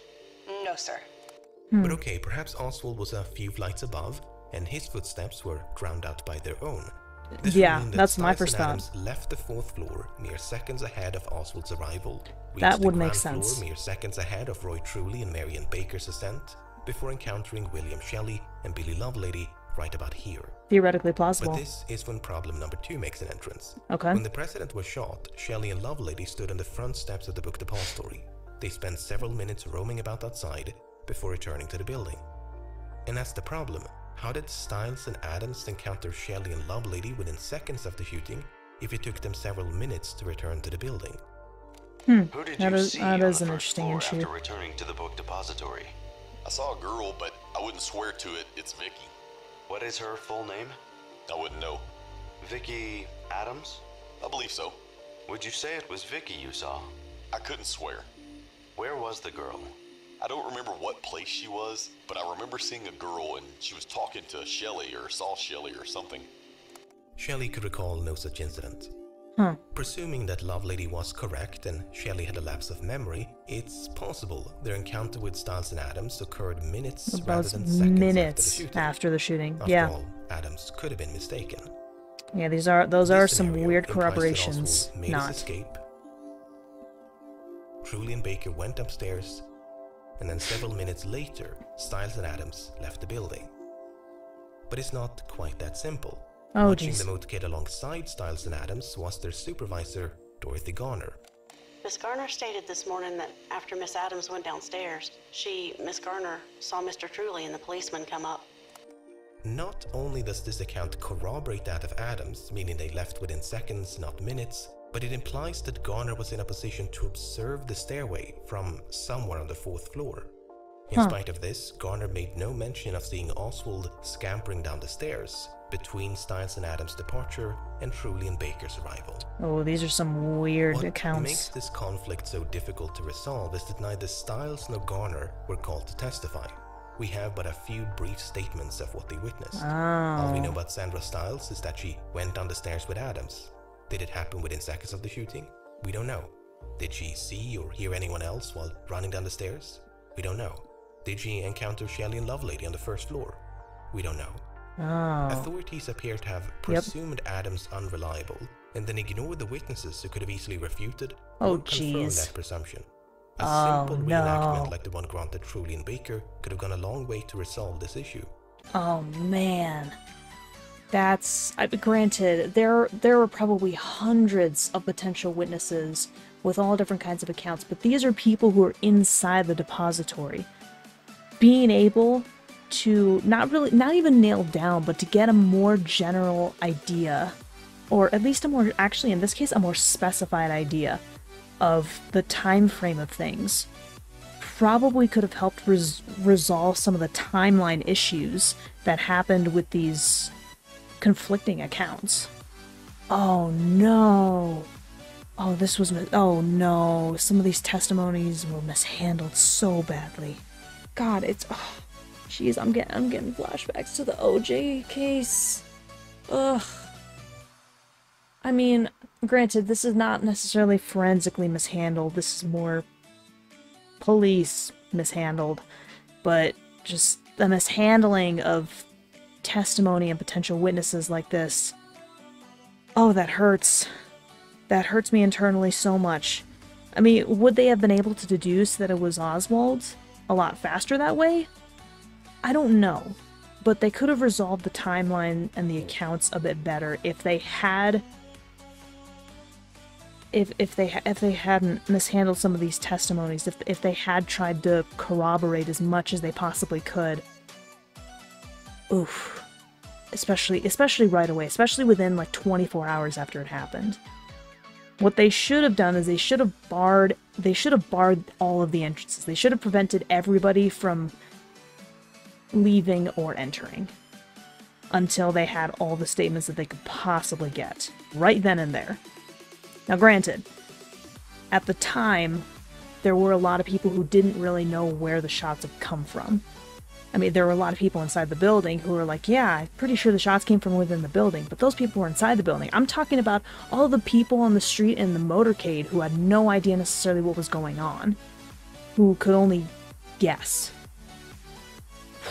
Oh man, that hurts. That hurts so much. A simple reenactment like the one granted Truly and Baker could have gone a long way to resolve this issue. Oh, absolutely. But that never happened. No. No, it did not. Many decades after the assassination, author Barry Ernest was able to track down Sandra Stiles, Dorothy Garner, and Victoria Adams. Stiles confirmed that she and Adams left the window within seconds of the shooting, but she doesn't explicitly say they left the 4th floor within seconds. In any case, as they moved quickly down the stairs, she heard no footfall apart from their own. Garner confirmed she never witnessed the descent of Oswald, despite seeing Truly and Baker heading upstairs. Adams went a bit further and accused investigators of tampering with their testimony.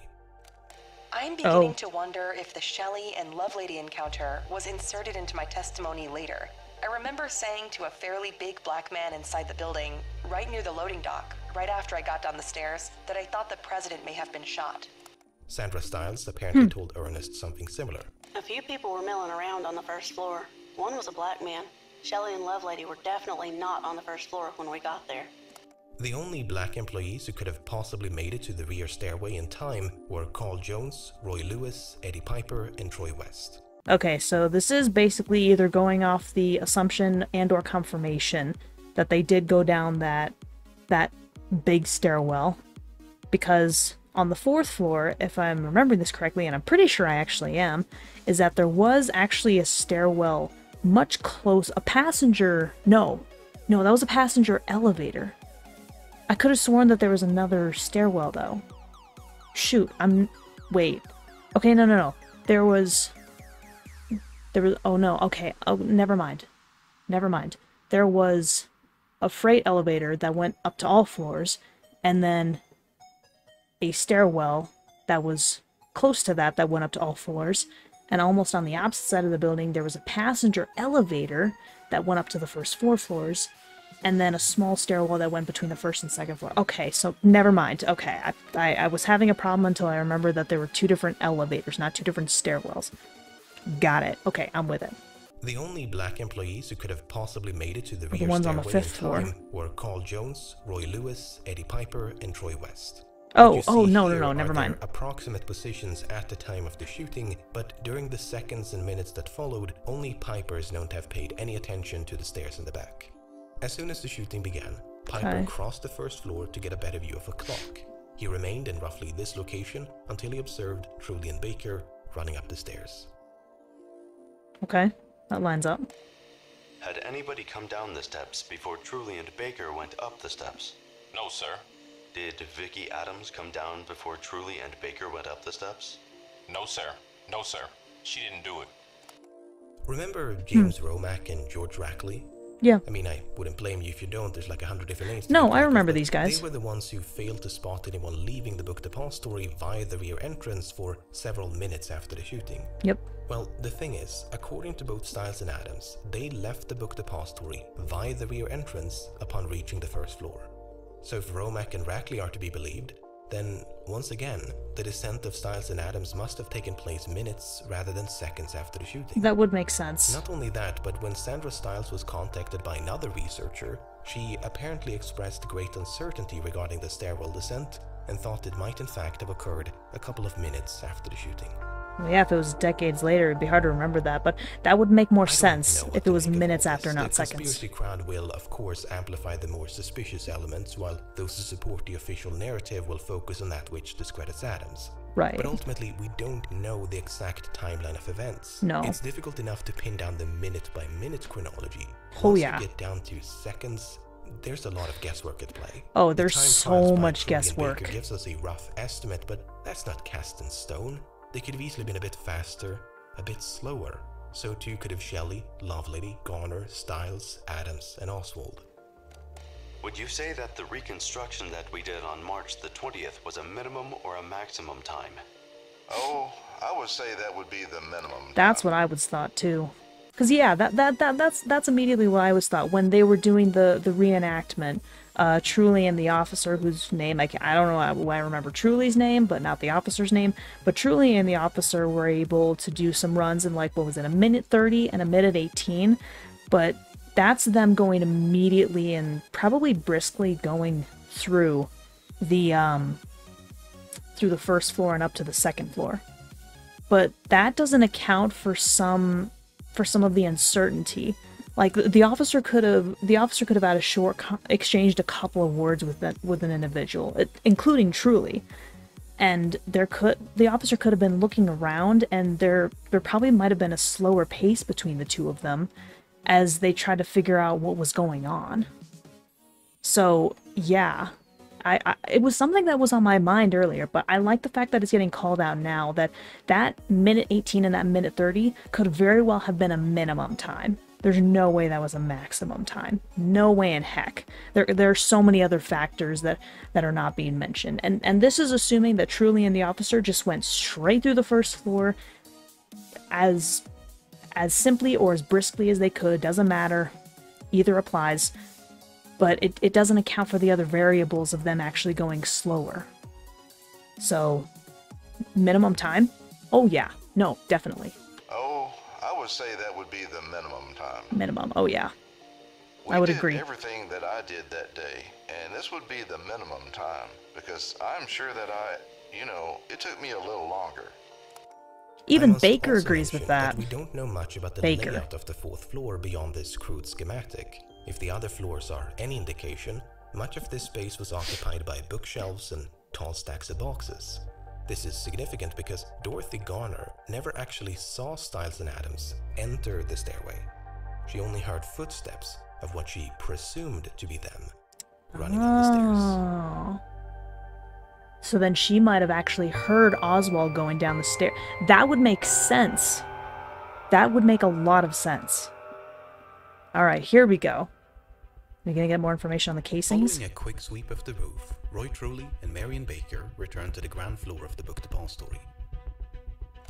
What did you do when you got back to the first floor? Or what did you see? When I got back to the first floor, at first I didn't see anything except officers running around, reporters in the place. Yep. There was a regular madhouse. Had they sealed off the building yet, do you know? I am sure they had. Then what? Then, in a few minutes, it could have been moments or minutes at a time like that, I noticed some of my boys were over in the west corner of the shipping department, and there were several officers over there taking their names and addresses and so forth. I noticed that Lee Oswald was not among these boys. The building wasn't Oswald sealed was not fast the enough. only absentee, but he was the only one whom Truly knew for a fact had left the building after the shooting. True. Meanwhile, on the 6th floor, a stack of boxes in the southeast corner attracted the attention of Deputy Luke Mooney. I went straight across to the southeast corner of the building, and I saw these high boxes. And the minute I squeezed between these two stacks of boxes, I had to turn myself sideways to get in there. Yep. That is when I saw the expended shells, and the boxes that were stacked up looked to be a rest for the weapon. 2 windows west of the sniper's nest, authorities found a bottle of Dr. Pepper and some chicken bones, leftovers from the lunch eaten by Bonnie Williams shortly before the assassination. Okay, got it. But according to some officers, including Mooney, remains of a similar meal were also found in the sniper's nest. Does this photograph show any place where you saw the chicken bone? If I recall correctly, the chicken bone could have been laying on this box, or it might have been laying on this box right here. There was one of them partially eaten, and there was a little small paper poke. By poke, you mean a paper sack? Right. The assassin could just maybe take one step and lay it over there, if he was the one that put it there. Okay, interesting. No such items were ever photographed. Apart from the sack of chicken bones found here, there are no records of leftovers being recovered from anywhere else near the sniper's nest.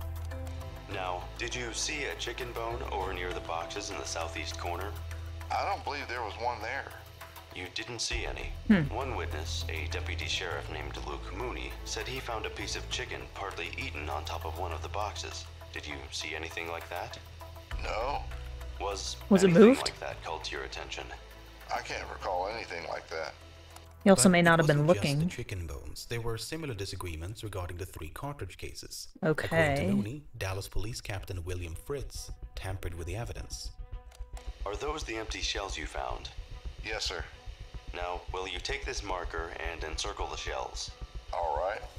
They were turned over to Captain Fritz? Yes, sir. He was the first officer that picked them up, as far as I know, because I stood there and watched him go over and pick them up and look at them. Is this the position of the cartridges, as shown in this photograph, as you saw them? Yes, sir. That is just about the way they were laying, to the best of my knowledge. I do know there was one further away, and these other 2 were relatively close to each other. on this particular area. Hmm. But these cartridges, this one and this one, looks like they are further apart than they actually was. Now, I didn't quite understand. Did you Okay. say that it was your memory that A and B were not that close together? Just from my memory, it seems that this cartridge ought to have been over this way a little further. Huh. You mean the B cartridge should be closer to the C? Closer to the C, yes, sir. Mooney did not explicitly state, but strongly implied that Captain Fritz moved at least one of the cartridge cases before they were photographed. According Interesting. to Fritz, he did everything by the book. And yet, in a weird way, it would actually make sense. Because, yeah, witness testimony and memory, you might misremember or exaggerate some things. That is a common factor among varieties of witness testimony. But if there was one shot fired, and then there were two more that were fired in relatively quick succession, it would actually make a little bit more sense if the A, B, and C cartridges were actually found in the place that they were photographed, as is seen in this image. Because, you know, you have the C cartridge, which is much further away, which was the one shot before the pause, and then the two that were very possibly in quick succession, which would make sense with A and B being so close together. Now, theoretically, there could have been a little bit of evidence tampering. That is honestly entirely possible. It wouldn't make too much sense for that to be the case, though, unless either the individual was inexperienced or in on the conspiracy, the latter of which is much more unlikely personally, but it is possible. And of course it is possible that Mooney is misremembering some of this information, and the places where the cartridges were found were actually where they were found, and Mooney just misremembered some of the minute details. Mooney did not explicitly state, but strongly implied that Captain Fritz moved at least one of the cartridge cases before they were photographed. Was Mooney intentionally suggesting that, though? He did everything by the book. I told him not to move the cartridges, not to touch anything till we could get the crime lab to take pictures of them, just as they were lying there. And I left an officer assigned there to see that that was done. And the crime lab came almost immediately and took pictures and dusted the shelves for prints. Amidst the swarm of officers canvassing the 6th floor was a lone journalist by the name of Thomas Ollier. Ollier was equipped with a camera and actually filmed much of the frantic search effort. Oh. About 3 decades later, Ollier made some rather startling claims that were largely consistent with, but also expanded upon those made by Mooney. After filming the casings, I asked Captain Fritz, who was standing at my side, if I could go behind the barricade and get a close-up shot of the casings. He told me that it would be better if I got my shots from outside the barricade. He then rounded the pile of boxes and entered the enclosure. This was the first time anybody walked between the barricade and the windows. Fritz then walked to the casings, picked them up, and held them in his hand over the top of the boxes for me to get a close-up shot of the evidence. I filmed about 8 seconds of a close-up shot of the shell casings in Captain Fritz's hand. While these alleged portions of Ollier's film have never surfaced, preservation took a back seat while the film was being prepared for broadcast. Portions of the film were carelessly chopped up and discarded, and fragmentary clips are all that remains today. Oh, jeez. In any case, after supposedly filming the casings in the hand of Captain Fritz, Ollier recalled how they were deceitfully returned to the floor. Over 30 minutes later, Captain Fritz reached into his pocket and handed the casings to Detective Robert Studebaker. Studebaker never saw the original placement of the casings, so he tossed them on the floor and photographed them. Oh no. Oh god, that hurts. That hurts so freaking much. Unbelievable. So, wait a minute. Okay, here's the thing. Studebaker. So, this would have been Detective Studebaker, who is probably one of the forensic team members and one of the evidence collectors. So there's an implication here with possible video evidence to boot that might not actually exist anymore, if at all.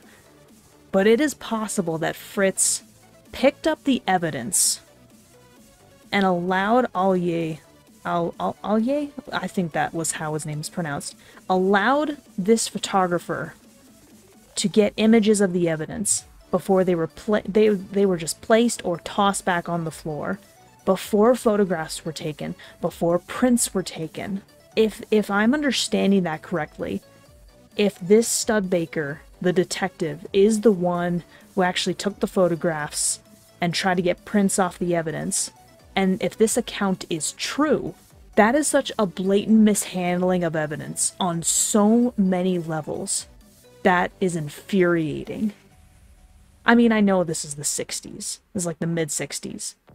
But that is so infuriating. If that's true. If Studebaker was the one who took the pictures that we saw earlier and collected the evidence and dusted it for prints, and if Fritz was the one who allowed a picture or video to be taken of them before they were placed or tossed back to where they might have been originally found. Oh my word in heaven. You guys have no idea how much that pisses me off. Holy shit. If I were a CSI or detective, if that happened in today's day and age, oh, I'd be filing a report in an instant. I would be furious. Oh. Jesus. Careful. Oh. My sister just handed me a piece of this really good zucchini. Definitely cooked for a little bit. I don't usually eat zucchini by itself very much, but I don't know. That was seasoned and cooked very nicely. Very nicely, yes. Studebaker never saw the original placement of the casings, so he tossed them on the floor and photographed them.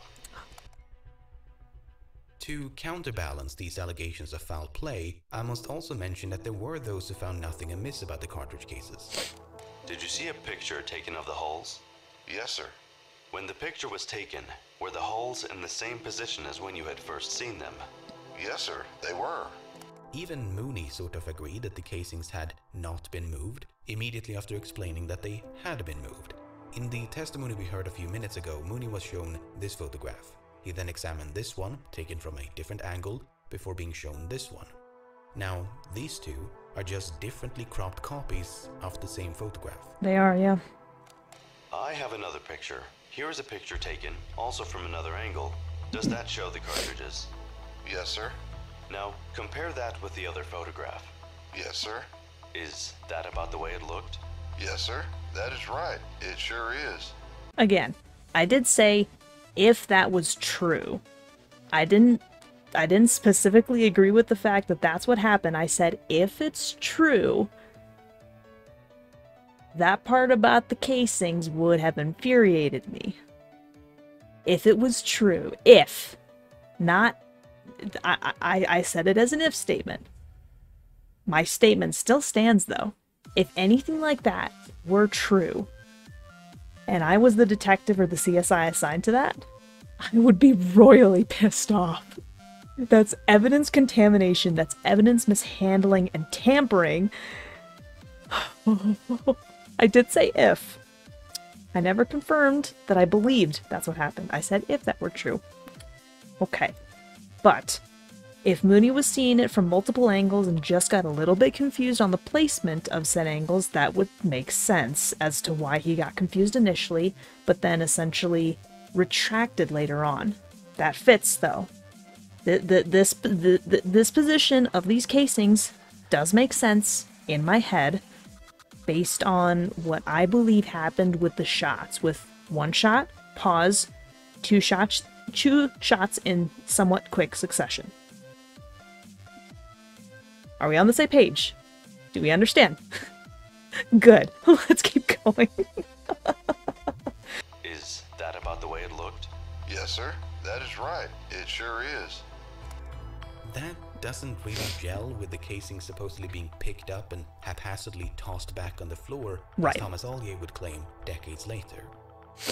Yep. While there are question marks surrounding the chicken bones and cartridge cases, there can be no doubt that some of the boxes in the sniper's nest were moved prior to being photographed. Do you have any pictures of the boxes near the window before they were moved, other than those you have showed me? Just these two. Then you don't have any pictures taken of the boxes before they were moved? No. Now, I will show you another picture. Was that taken by you? Yes. Does that show the position of the boxes before or after they were moved? That's after they were dusted. There's fingerprint dust on every box. So there is. They were not in that position then when you first saw them? No. Several Okay, minutes after I the don't like that cypress nest either. was discovered, a bolt-action rifle was found between two rows of boxes near the stairway. Okay. Now, there was some initial confusion regarding its make and model. Some thought it looked like a Mauser, but upon closer inspection, it was identified as an Italian Carcano. The officer who misidentified the rifle later explained that he did so at a glance. Yeah. However, over a decade after the assassination in 1976, a former deputy sheriff by the name of Roger Craig claimed to have seen the marking 7.65 Mauser stamped right on the barrel of the rifle. To some, this is evidence that a Mauser was in fact discovered at the 6th floor before being swapped for a Carcano. But Craig was the only person to make this specific claim, did so many years after the assassination, and after telling a journalist the following. Did you handle that rifle on the 6th floor? Yes, I did. I couldn't give its name because I don't know foreign rifles. I know it was foreign made, and you loaded it downward into a built-in clip. But As a there was Mauser another foreign? rifle, a Mauser, found up on the roof of the depository that afternoon. There were no reports of a Mauser being found on the roof either. Yeah, I mean, if of maybe dozens of people, one singular person is talking about this Mauser on the roof, but nobody else can corroborate, I'm sorry. Occam's razor. It is highly unlikely that that actually took place. But it seems like such a weird deviation. I mean, he is essentially the only one who saw a second gun in the depository at all, which is a weird deviation in the grand scheme of things. So I'm wondering how that very potentially falsified memory is coming to him. And not to mention, this is decades later as well. There must be some misconception or mistake. There has to be. That's the only explanation, because again, he was the one person out of likely dozens who investigated the case to have seen a second gun in the depository regarding rifles and the shooting. It doesn't make sense otherwise. There were no reports of a Mauser being found on the roof either. Besides, the only rifle seen in the film taken by Thomas Ollier is unmistakably a Carcano. Oh yeah, definitely. Unique markings on the cartridge cases would later prove that this was indeed the rifle from which all three had been fired. Are they dusting Before the that day was without over, gloves? The rifle had been traced to a company in Chicago, Illinois. The company had sold the rifle to someone named A. Hiddell and shipped it to a post office box in Dallas in early 1963. Wow, they were able to get that much information in the 60s? Okay, that's actually a little bit impressive. I'm a little bit surprised they were able to get that much information. No, hold up, back up. The rifle from which... Is he dusting a rifle for prints without gloves? Okay, because you can see his right hand. You can see the right hand dusting, but hold up. Look and see how the gun moves, and look for a potential left hand. Cases would later prove that this was indeed the rifle. Did you see it? Did you see the gun being twisted a little bit? You can't really see the guy's left hand, but based on his positioning, it is almost certain that he is holding the gun with his left hand and dusting it with fingerprints with his right, but it doesn't look like he's wearing gloves on that right hand. Now again, you can't see his left hand, but there is a very real chance that if he doesn't have a glove on his right hand, he also doesn't have one on his left. He is contaminating evidence with his own prints. That is infuriating. That's concerning and infuriating all at the same time. I mean, even if he still dusted, there could be one possibility that he dusted that gun for prints already, and he already took the prints from that part of the gun that he's currently holding. But that could still mean that he was holding the gun elsewhere and still potentially putting his prints on another part of the gun. Holy crap. Oh, I'm mad. I am so mad. Okay. This is a much more blatant issue than that potential casings tampering earlier. I'm pretty confident that the scenario beforehand where Fritz could have potentially tampered with the location of the casings, I'm fairly confident, I'd say over 80% confident, that that did not occur. That tampering, intentional or otherwise, did not occur. I mean, there may have been a little bit, but not that severe. This is an entirely different issue. This is a potentially serious offense. Ooh, ooh, ooh, ooh. And this is videographical evidence too. Meaning this is solely undisputed. And you can absolutely tell he doesn't have a glove on his right hand because you can see the hairs on his right hand as he's dusting.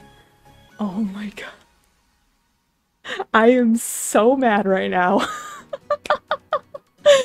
It doesn't seem like it, but I'm so mad right now. The rifle had been traced to a company in Chicago, Illinois.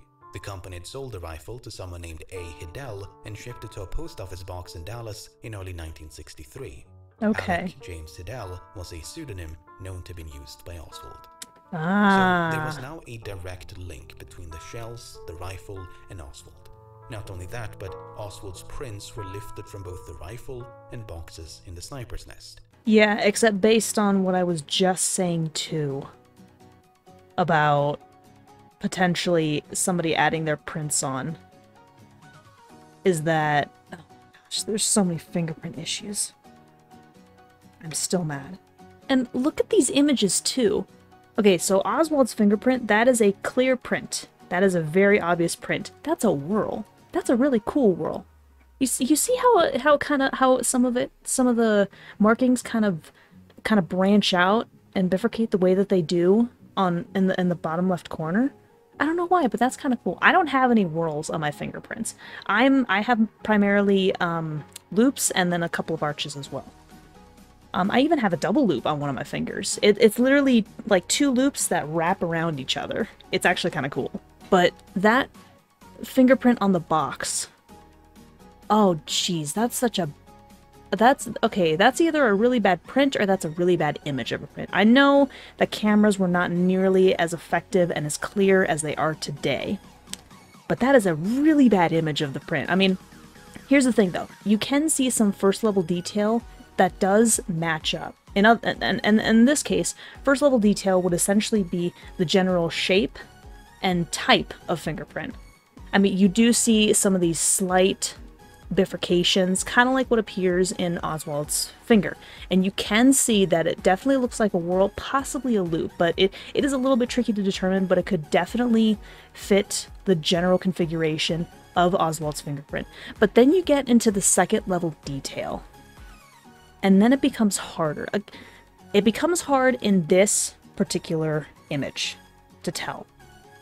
Because the first thing you always want to look for is the type and general flow of the fingerprint.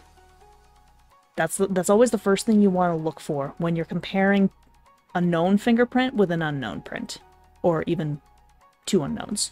But once you start comparing second level detail, these are the specific markings in fingerprints. See, these are the bifurcations, the islands, these are the ridge endings, these are the forks, the bridges, like specific markings within fingerprints. You look for these. You compare the two prints next to each other, and you look for as many potential similarities as you can.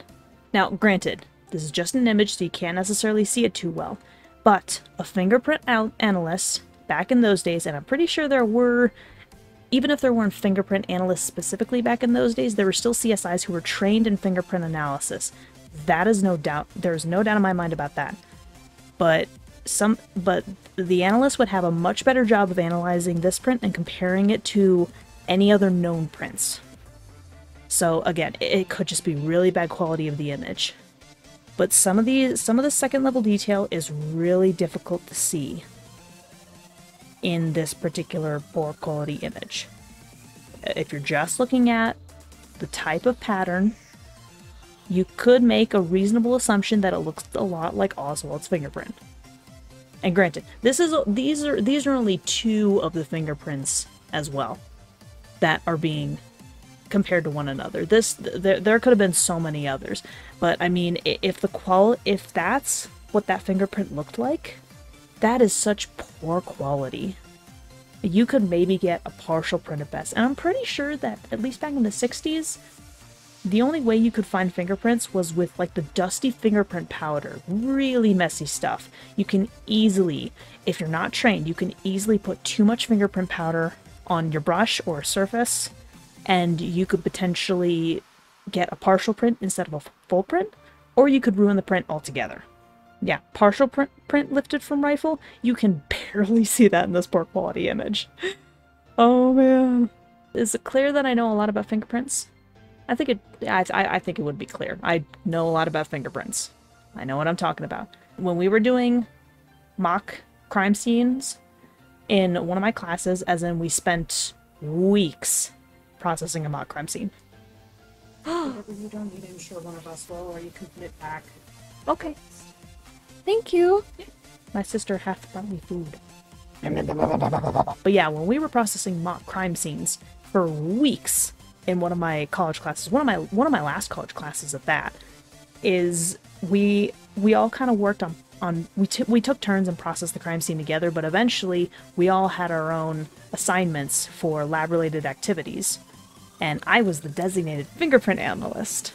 I even had to put together a presentation on the prints that I had gathered from specific objects and compared them with one another. I had to put that on a presentation and present it at a mock trial with law students. One of the coolest and most nerve-wracking things I've ever done. It was really cool. But man, those law students are something else. But yes, I was the designated fingerprint analyst of my team. So I kind of know what I'm talking about. Apart from the spent shells and the rifle, authorities discovered one other key piece of evidence. Mm-hmm. Did you find anything else up in the southeast corner of the 6th floor? Yes, sir. We found this brown paper sack, or case. It was made out of heavy wrapping paper. Actually, it looked similar to the paper that those books in the building was wrapped in. It was just a long, narrow paper bag.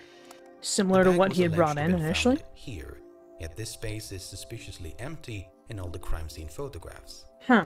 How long was Why the is paper that? bag, approximately? I don't know. I picked it up and dusted it for prints, and they took it down there and sent it to Washington. And that's the last I'd seen of it, and I don't know. Did you take a picture of it before you picked it up? No. Does that sack show in any of the pictures you took?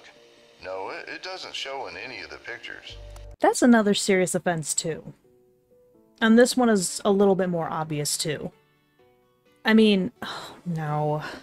So, you mean to tell me that you saw something strange and suspicious, you even tested it for prints, but you, A, were possibly not even wearing gloves, meaning you could have contaminated that evidence with your own prints, and B, you took no pictures of it before you even touched it. That is a huge no-no. Huge no-no. No. Absolutely not. You want to photograph everything before you touch it at all. Gloves or no gloves. I mean, obviously, you should absolutely be wearing gloves, goggles, bunny suit, whatever you possibly can when you're processing evidence at a crime scene. But before you touch or process any evidence whatsoever, have your placards at the ready, have your camera at the ready, and take photographs of everything.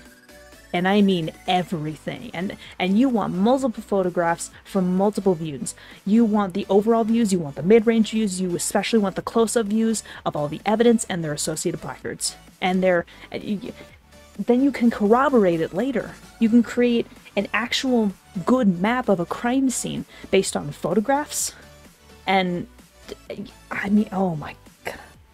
I absolutely hate how much of this investigation was botched. Not all of it was.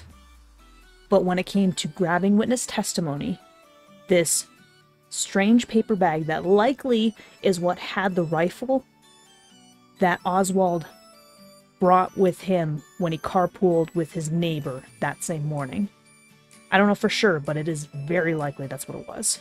But failure to grab all the witness testimony, the issue with the casings, the issue with obtaining prints from the rifle in the first place, and this strange long paper bag of sorts. Holy crap, these are so many errors. Oh, that bothers me to no end. Does that sack show in any of the pictures you took?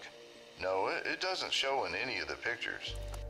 Detective Robert Studebaker, who'd been working as a forensic assistant for less than 2 months, neglected to explain why he never photographed the bag. In Studebaker's defense, no one was on the lookout for a brown paper bag. Assassin, sure, rifle, casings, absolutely, but some debris in a dark-lit corner of the room. It wasn't until the bag was picked up and inspected that its significance became apparent. Do you remember anything about what the sack looked like? Well, it was assumed at the time that it was the sack that the rifle was wrapped up in when it was brought into the building, and it appeared that it could have been used for that. Oh, yeah. Now, as you may recall, Wesley Frazier drove Oswald back to Irving on November the 21st to pick up some curtain rods. The following morning, Oswald was seen carrying a package by both Frazier and his sister, Linnie Randall. Yep. According to Frazier, Oswald told him the package contained curtain rods, which he then brought back to Dallas. But you may also recall that Jack Doherty denied seeing such a package. Did you see Oswald come to work that morning? Yes, when he first came into the door. Did he have anything in his hands or arms? Well, not that I could see of. Like I said earlier, not that he could see of. That doesn't mean that's not him saying no, he didn't have anything in his hands. Because here's the thing, is that Doherty, I'm just gonna go with Doherty. Doherty could have had a relatively clear visual of Oswald when he first came in. But there could have been parts of him, like maybe one of his arms, or maybe Oswald was turned in a way that he couldn't see Oswald carrying anything from the view that he had, from the perspective that he had. Doherty is not saying that Oswald didn't have anything in his hands or arms. Doherty couldn't tell if he could see anything in Oswald's hands or arms. This is not a definitive answer. This is conjecture at best. Because Doherty is not specifically stating that Oswald did not have anything in his hands or arms. He is not explicitly saying that. He's essentially saying he didn't think he saw anything. But we don't know the exact perspective or view he had. That's not being specified here. Either because the police did not ask the right questions, or Doherty was not being clear enough. But, depending on the layout, depending on his perspective, Oswald could have been holding something, and Doherty would not have been in the right perspective to see it.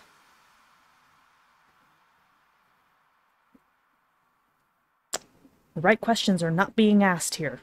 Did he have anything in his hands or arms? Well, not that I could see of. The thing is, Doherty was not a reliable witness. When questioned by the FBI and Secret Service, he appeared very confused about times and places. He required assistance from his father due to considerable difficulty in coordinating his mental faculties with his speech. While Doherty denied having such issues, his testimony is nonetheless riddled with contradictions. Wait a minute, did you go to lunch? Well, I went back downstairs to eat lunch. Yes, sir. What time? Oh, it was 12 o'clock. Wait a minute, did you hear the shots before or after your lunch? Before I ate my lunch. You heard shots before you ate your lunch. Oh, good lord. See. Yes, I believe I did. Now, did you hear a shot either before or after lunch? It was before lunch. It was before lunch.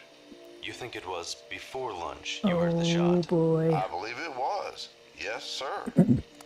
While Doherty insisted that Oswald had nothing in his hands when he arrived at work, it turned out that this certitude was based on nothing but a glance. Now, is that a very definite impression that you saw Oswald that morning when he came to work? Well, it's like this. I'll try to explain it to you this way. You see, I was sitting on the wrapping table, and when he came in the door, I just caught him out of the corner of my eye. Oh, good lord. Given that Fraser had eyes on Oswald for several minutes, the weight of evidence suggests he carried a package to work on the morning of November the 22nd. Yeah. A far more contentious question that makes sense. is whether the package carried by Oswald was the same as the brown paper bag discovered on the 6th floor. It's According very to both Randall possible. and Fraser, the only two witnesses known to have seen the package, the answer was a definite no. Really? Now, was the length of the package any similar to the bag? Anywhere near similar? Well, it wasn't that long. I mean, it was folded down at the top, as I told you. It definitely wasn't that long. I told the FBI That's vague. that as far as the length of the bag, I told them that was entirely too long. Their main source of contention was that the package carried by Oswald was shorter than the brown paper bag. The bag was just long enough to store the rifle in its disassembled state, so if the package carried by Oswald was much shorter, then it could not have contained the rifle. Except Randall saw it briefly at a distance through a window, while Fraser never paid it much attention. Did it look to you as if there was something heavy in the package? Well, I'll be frank with you, I didn't pay much attention to the package. In fact, the length of the package seemed about as certain to Fraser as his lack of attention to it. I didn't pay much attention. I didn't pay too much attention. I didn't pay any attention to it. I didn't pay much attention to the package. I didn't look at the package very much. Like I say, I didn't pay that much attention to it. I didn't pay too much attention to how he carried the package at all. So many times. The tape and paper with which the brown paper bag had been constructed matched the tape and paper used to wrap books for shipping on the first floor of the Book Depository. Not only that, but a fingerprint and palm print matching that of Oswald were also found on the bag. Yeah, sounds about right. In spite of all this, some authors refused to accept that the brown paper bag and the package carried by Oswald were one and the same. Instead, the argument tends to be that the bag was fabricated by authorities in an effort to frame Oswald. But you then have to square that against no curtain rods being found inside the Book Depository, Oswald already having curtains in his rented room in Dallas, him failing to obtain permission from his landlady to redecorate, him supposedly being in such urgent need of curtain rods that he just had to return to Irving on Thursday instead of waiting just one more day, him neglecting to mention anything about curtain rods to his wife and Ruth Payne upon his arrival, and that's despite the fact that Payne actually had some spare curtain rods in her garage. The same garage where Oswald stored his rifle. I mean, however you look at it, while it's not definitive, for CSIs, we don't necessarily like to use the words never and always and definitive. We like to say least likely, most likely. We use terms like those. It is highly likely that that bag, because here's the thing, is that not a lot of people paid attention to it, if at all. So there really isn't a lot of evidence against that those two bags not being one and the same.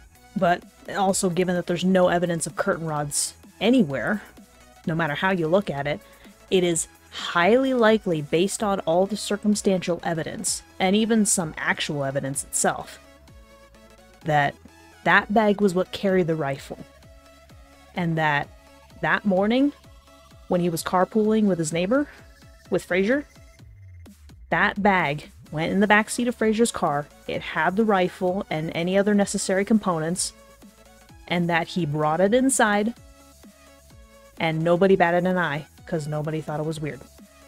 Like, they might have taken notice of it, but either they didn't question it, or they didn't, or they did, but they didn't pay much attention to it.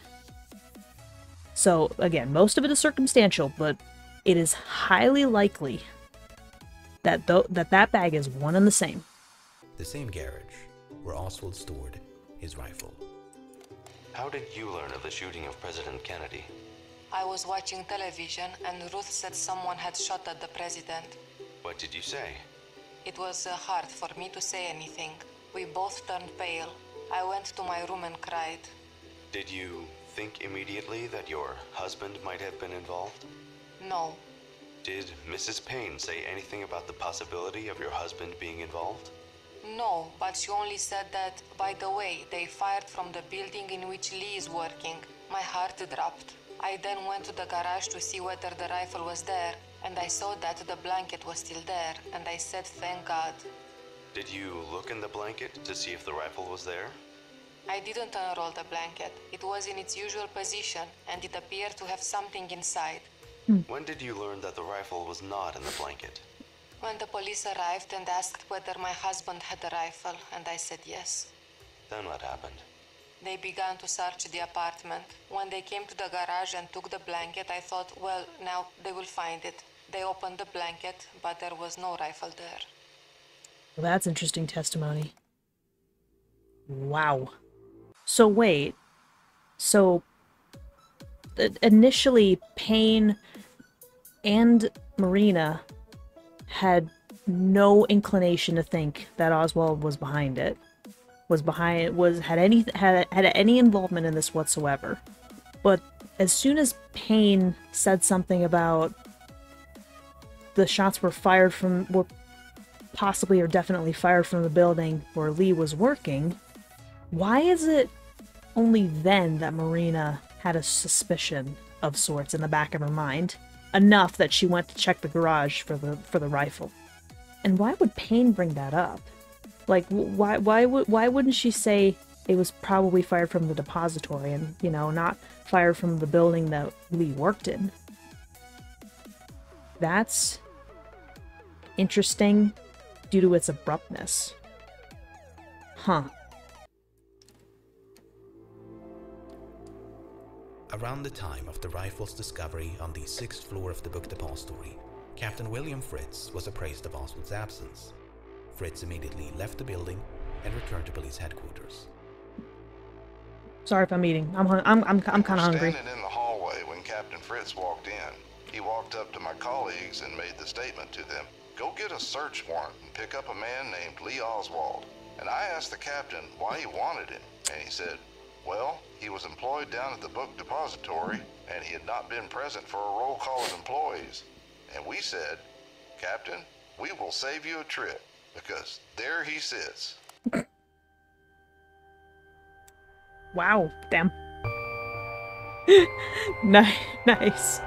The alibis. Oh yeah, that's right, because he did potentially have some weird alibis. After escaping the Book Depository, Oswald boarded a bus right about here. But the assassination ground traffic to a halt, so Oswald soon left the bus and hailed a cab. After returning to his rooming house in Oak Cliff, a neighborhood in southwestern Dallas, Oswald changed his clothes, grabbed a gun, and left in a hurry. 78. Oh yeah. You are in the Oak Cliff area, are you not? The line's removed. You will be at large for the emergency to come in.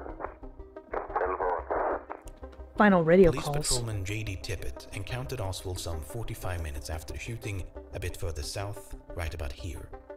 As soon as Tippett stepped out of the vehicle, oh yeah, that's Oswald drew his gun right. and fired 4 shots in rapid succession. That's right. Oswald did shoot a gun and killed a police officer.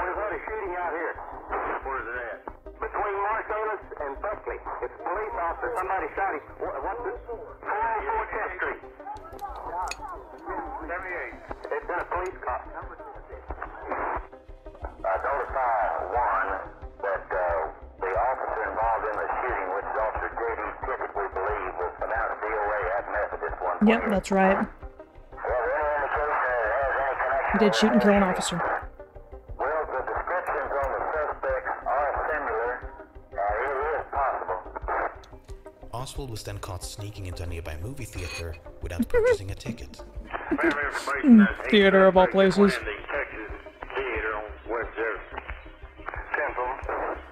A large contingent of officers descended upon the theater. They surrounded the building, switched on the lights, and approached the suspect. Flanked by officers, Oswald drew a gun, and a brief scuffle ensued. But this time he was quickly subdued, handcuffed, and taken to police headquarters back in downtown Dallas. Yep. Over the next 2 days, between his arrest and untimely death, Lee Harvey Oswald was interrogated by members of the Dallas Police, FBI, Secret Service, among others. None of it was recorded. Did you have any Why? tape recorders? No, sir. I don't have a tape recorder. We need one. If we had one at this time, we could have handled these conversations far A better. police station Dallas doesn't Police have one? Department doesn't have one. No. What? No, sir. I have requested one several times, but so far, they haven't gotten me one. Oh, Lord. So, no one knows exactly what was said inside this room. Instead, we have to settle for the cliff notes. and of especial interest to us, is Oswald's alibi. These people have given me a hearing without legal representation or anything. Did you shoot the president? I didn't shoot anybody, no, sir. You just heard Oswald, who said he did not shoot anybody. Oswald vehemently denied any involvement in the assassination. Instead, he claimed to have eaten lunch with two co-workers on the first floor of the Book Depository. One of them was a black co-worker whose name Oswald could not recall. The other was James Jarman. Were you with anybody when you were walking around on the first floor finishing your sandwich? No, I wasn't. I was trying to get through so I could get out on the street. Did you see Lee Oswald? No, I didn't. After his arrest, he stated to a police officer that he had had lunch with you. Did you have lunch with him? No, sir, I didn't. But according to another interrogator, Oswald's claim was not to have eaten lunch with Jarman and this unnamed co-worker, but merely that he saw them pass through the lunchroom while he was eating. Oswald stated that he had eaten lunch in the lunchroom at the Texas School Book Depository alone, but recalled possibly two black employees walking through the room during this period. He stated possibly one of these employees was called Junior and the other was a short individual whose name he could not recall, but whom he would be able to recognize. So, according to this version of events, Oswald's alibi was that he possibly saw two co-workers, one whose name he could not recall, enter and traverse the lunchroom, together or separately, during an unspecified period of time. Yeah. Whether Oswald claimed to have eaten lunch with or in proximity of his colleagues, it makes no difference because neither alibi could be substantiated. Nope. Instead, James Jarman had last seen Oswald taking an elevator upstairs sometime between 11:30 and 12 o'clock. William Shelley and Eddie Piper had last seen Oswald roaming about the first floor around noon, at which time Oswald had told Piper that he was either going out or going up to eat lunch. Then there's the account of Charles Givens. You may recall that Givens is officially recognized as the last person inside the Book Depository known to have seen Oswald before the assassination. Yep, Their I encounter remember was that. fixed at 11:55 and is supposed to have taken place on the 6th floor. But prior to relating this version of events, Givens had reportedly told the FBI that he saw Oswald on the first floor at 11:50, a statement which he later denied ever making. Either way, Oswald being on the first floor at noon does absolutely nothing to prevent him from being on the 6th, half an hour later. True, it doesn't. Unless Carolyn Arnold is to be believed. As Mrs. Arnold was standing in front of the building, she stated she thought she caught a fleeting glimpse of Lee Harvey Oswald standing in the hallway between the front door and the double doors leading to the warehouse located on the first floor. She could not be sure that this was Oswald, but she said she felt it was and believed the time to be a few minutes before 12:15 p.m. Okay. So that would be about here. In a subsequent statement, Arnold claimed to have gone outside as late as 12:25, thereby pushing the time of her potential ground floor sighting of Oswald as close as 5 minutes before the shooting. Right. Putting aside the fact that her observation was described as a fleeting glimpse and that she could not be certain of the man's identity, Arnold herself will later deny it ever happened. That is completely foreign to me. It would have forced me to have been turning back around to the building when, in fact, I was trying to watch the parade. Why would I be looking back inside the building? That doesn't make any sense to me. Instead, Arnold claimed that this encounter had actually taken place in the second floor lunchroom. I do not recall that Oswald was doing anything. I just recall that he was sitting there in one of the booth seats on the right-hand side of the room as you go in. He was alone, as usual, and appeared to be having lunch. I did not speak to him, but I recognized him clearly. The problem with both of these accounts is that none of her colleagues reported anything remotely similar. Whether it was the first or second floor, Oswald was apparently invisible to everyone but Arnold. Besides, it took Arnold 15 years to relate her revised version of events. Right. Not ideal for such a time-sensitive issue. No. That being said, depending on what conspiracy theory you're willing to entertain, there are ways to interpret what Oswald told his interrogators so that it aligns with either one of Arnold's accounts. Take this one for instance. Oswald stated he was present for work at the Book Depository on the morning of November the 22nd, and at noon went to lunch. He went to the second floor to get a Coca-Cola and returned to the first floor to eat lunch. Then he went outside to watch the presidential parade. This claim is interesting because in the early days of the assassination, it appeared to be supported by photographic evidence. But this figure was quickly identified as Billy Lovelady, a man who bore such a close resemblance to Oswald that when footage of Oswald first appeared on television, Lovelady's stepchildren thought it was him. Now, speaking only for myself, it does look a bit closer to Lovelady than Oswald. Am I missing something here? Because they're not exactly doppelgangers. No, right? Not really. Anyway, in recent years, another such figure, this time with even fewer pixels to work with, has once again been the subject of debate. Because this much of a person can't be positively identified, some believe it, therefore, must be Oswald. On the other hand, Oswald explicitly denied watching the motorcade when he spoke with another interrogator. Not to mention that his presence outside went completely unnoticed by all those who did watch the motorcade. Now, there's one final account of Oswald's supposed alibi that stands out from the rest. It stands out because it really skirts the line of self-incrimination.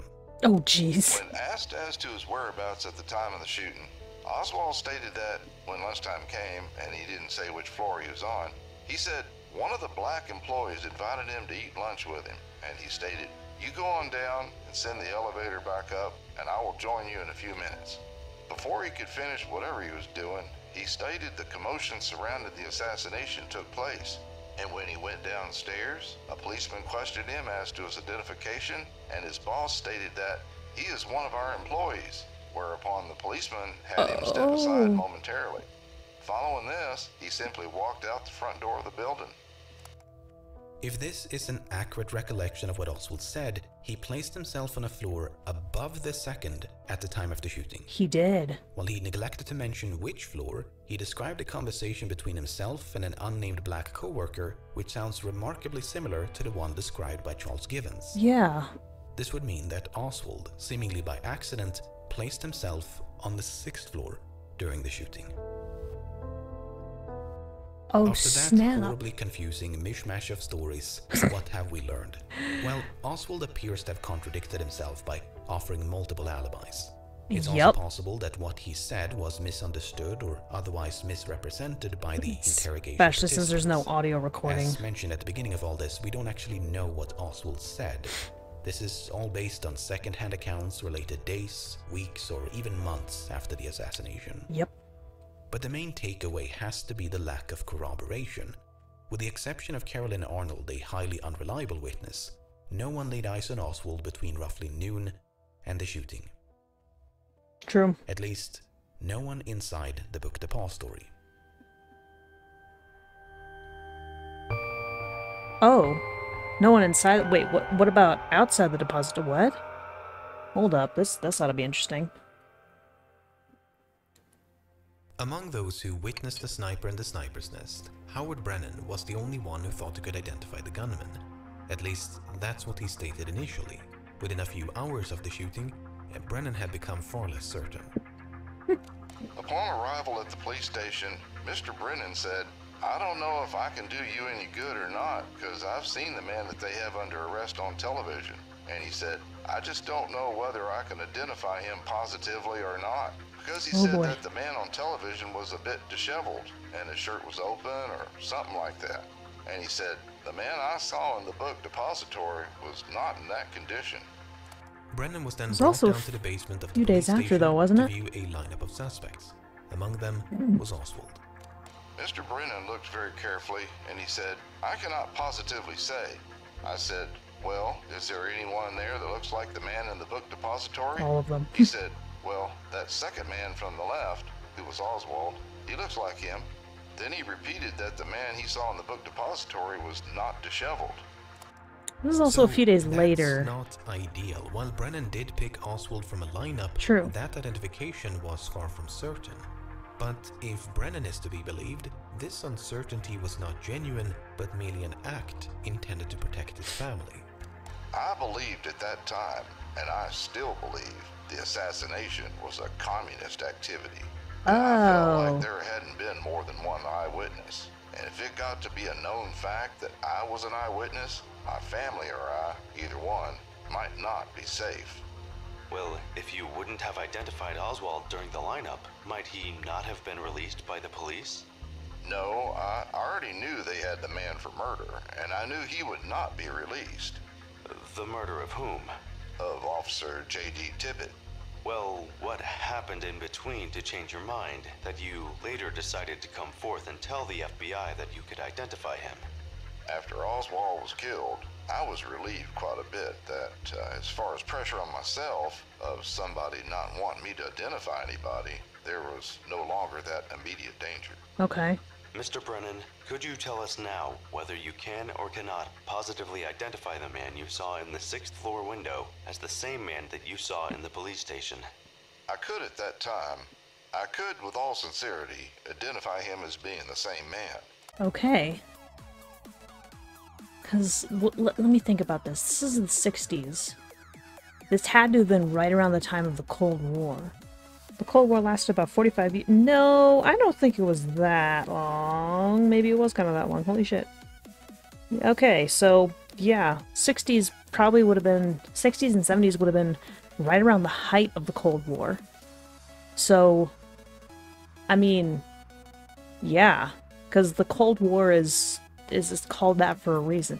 We're not gonna actually, like, attack each other. We're not gonna use our nukes. We're gonna keep it chill, really cold, and just spy on each other a bunch.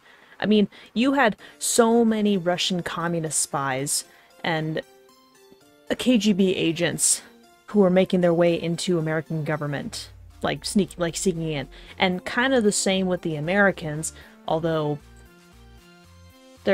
I think there were fewer instances of Americans sneaking into Russian positions or Russian civilian positions or something along those lines.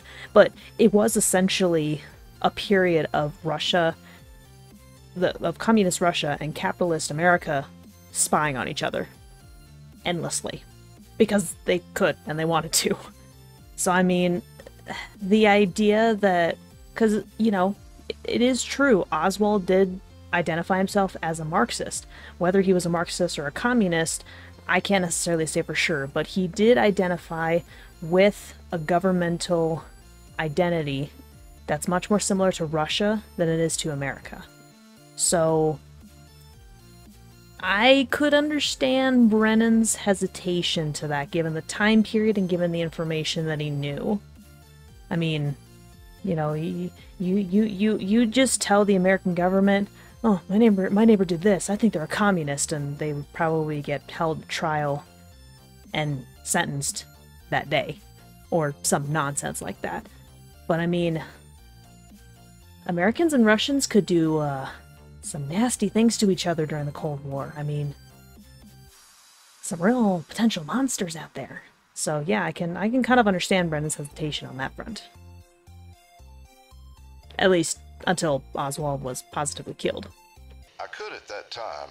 I could, with all sincerity, identify him as being the same man. So, according to Brennan, within a few hours of the assassination, he'd become concerned that it was the product of a communist conspiracy. He feared that should he attempt to identify the gunman, he could become a target and thereby endanger his family. Yep. Did you and your wife discuss any aspect of the assassination and you being present more or less at the scene of the assassination? Yes, we discussed it. We talked. I talked of moving her and my grandson, who was living with us at that time, and my daughter, moving them out of town somewhere in secrecy. My wife seemed to think that a person can't get away wherever they go. So when Brennan was brought down to view a lineup later that evening, he feigned uncertainty to protect his family. At least, so he claimed. I leave it up to you to decide whether to believe or disbelieve Brennan's story. Whether it's true or not, On it's still Sunday plausible. morning, November the 24th, Oswald was scheduled for transfer from the city to the county jail. Here we go. Reporting from outside the police station, a local news correspondent couldn't help but to jinx the whole shebang. Now, this is the armored truck that will carry Lee Harold Oswald from Lee the basement Harold. here of Dallas Police Headquarters downtown to the Dallas County Sheriff's Office and the Dallas County Jail. Strict security precautions have been exercised from the very beginning and have been even increased this morning as fear arises and grows stronger that someone may attempt to take the life of the man accused of murdering the President of the United States. Yep. Yep. He's been shot. Yep. He's been shot. Lee Oswald has been shot. The doctors at Parkland Hospital said that the single shot could scarcely have done more damage to a body than that shot did to Lee Harvey Oswald. It penetrated his spleen, his pancreas, the aorta, the kidney, and the liver. Oswald Single shot. expired at 1:07 p.m. He expired. He died at 1:07 p.m. I'm sorry, that's funny. We have arrested the man. The man will be charged with murder. Who is he? The suspect's name is Jack Rubenstein, I believe. He goes by the name of Jack Ruby. That's all I have to say.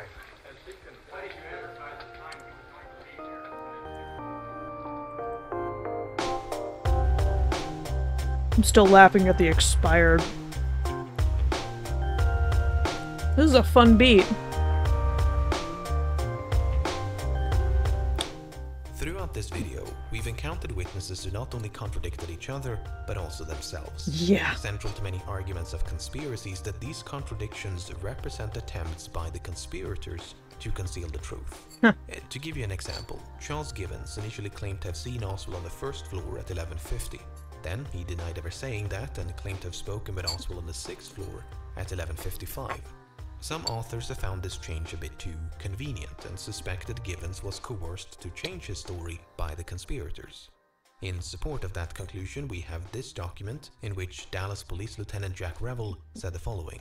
Lieutenant Revel stated that Givens had been previously handled by the Dallas Police Department on a marijuana charge, and he believes that Givens would change his story for money. About 2 months later, Givens did precisely that. He changed his story. But let's have a think about this. According to this interpretation of events, the conspirators had free rein to dictate Givens' testimony. They could have told him what to say or perhaps rewritten his testimony after the fact. You may recall that that is precisely what Victoria Adams claimed and Carolyn Arnold implied earlier in the video, that someone had put words in their mouth by altering the written record.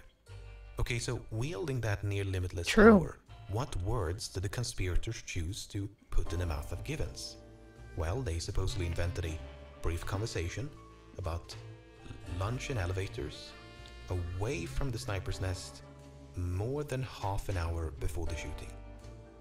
I guess I saw Oswald sitting in the sniper's nest, or even I saw Oswald carrying a large package heading for the sniper's nest, was a bit too on the nose.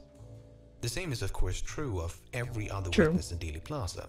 Apart from the doubtful identification by Howard Brennan, no one can actually place Oswald in the sniper's nest at the time of the shooting. I really cannot stress this enough. It apparently did not occur to the conspirators to have at least one witness unambiguously identify Oswald as the assassin. Better yet, take a photograph. For all this talk of witness coercion and evidence tampering, that seems like a bit of an oversight. What I'm trying to illustrate is that it's surprisingly trivial to pluck a stray document here, an unfounded allegation there, and sprinkle in some thoughts about means and motive, and you'll end up with a conspiracy theory that, at least on the surface, sounds convincing. Whether it's organized crime, a foreign government, or domestic agency, there's enough material here to make a compelling case against countless groups and individuals, something upon which many authors, filmmakers, and others have capitalized to great success. Oh yeah. I don't know if all of them are right or wrong. This video clearly doesn't cover enough ground for me to determine that. But to ascribe a conspiratorial motive to anything remotely suspicious seems irresponsibly black and white for a case so clouded by shades of Yes, it does. A person acting in a way that's unlawful, unethical, untruthful does not prove they colluded in a plot to assassinate the President of the United States. Such thrilling leaps of conspiracy make for entertaining stories, but that doesn't make them true. Remember Thomas Ollier? He was the journalist filming on the 6th floor during the initial search for the assassin.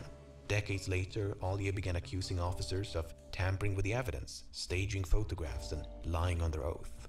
The veracity of those allegations aside, the fascinating thing about Ollier is that he never believed Kennedy fell victim to a conspiracy. Ollier had a refreshingly nuanced take on the assassination by recognizing that evidence of corruption is not the same as evidence of conspiracy. That is true. Police work neither began nor ended with the Kennedy assassination, and people lie for all sorts of reasons. Loyalty, embarrassment, fear, pride, attention, power, money. There's no shortage of motivations to choose from. Oh yeah, no, definitely. Besides, what kind of clueless masterminds would allow a cameraman to casually film their supposed cover-up? Yeah, that's a big point for sure. Something I found myself doing a lot while making this video was attempting to view the assassination from the perspective of the alleged conspirators. You could, for instance, question the logic of placing an assassin in this specific window. A window in which he ran the risk of being caught red-handed by other workers inside the building. A window in which he could have easily been and actually was spotted by spectators in the approaching motorcade. A window from which his view was partially obstructed by a tree. That is true. Oh, yeah. You can also question the logic of using a sniper to shoot at a moving target in the first place, especially when that person had a tendency to stand still in very exposed public places. If Oswald acted alone, and the assassination was a crime of opportunity, these less than ideal choices start to make a lot more sense. He found himself at the right place at the right time, had mere days to prepare, and used the only building to which he had access. But for a group of conspirators to handicap their own assassination plot requires a bit more ingenuity to explain. Oh, he was a patsy, he was supposed to get caught, there were multiple assassins, you know the drill. Oh, yeah. But there's so much of that in this case. So much had to go just right for a conspiracy and the subsequent cover-up to succeed. Yep. From the roundabout process by which Oswald was hired at the Book Depository to the selection of the motorcade route. Yep. From Oswald's narrow escape and subsequent arrest to him being given multiple chances to speak with the press.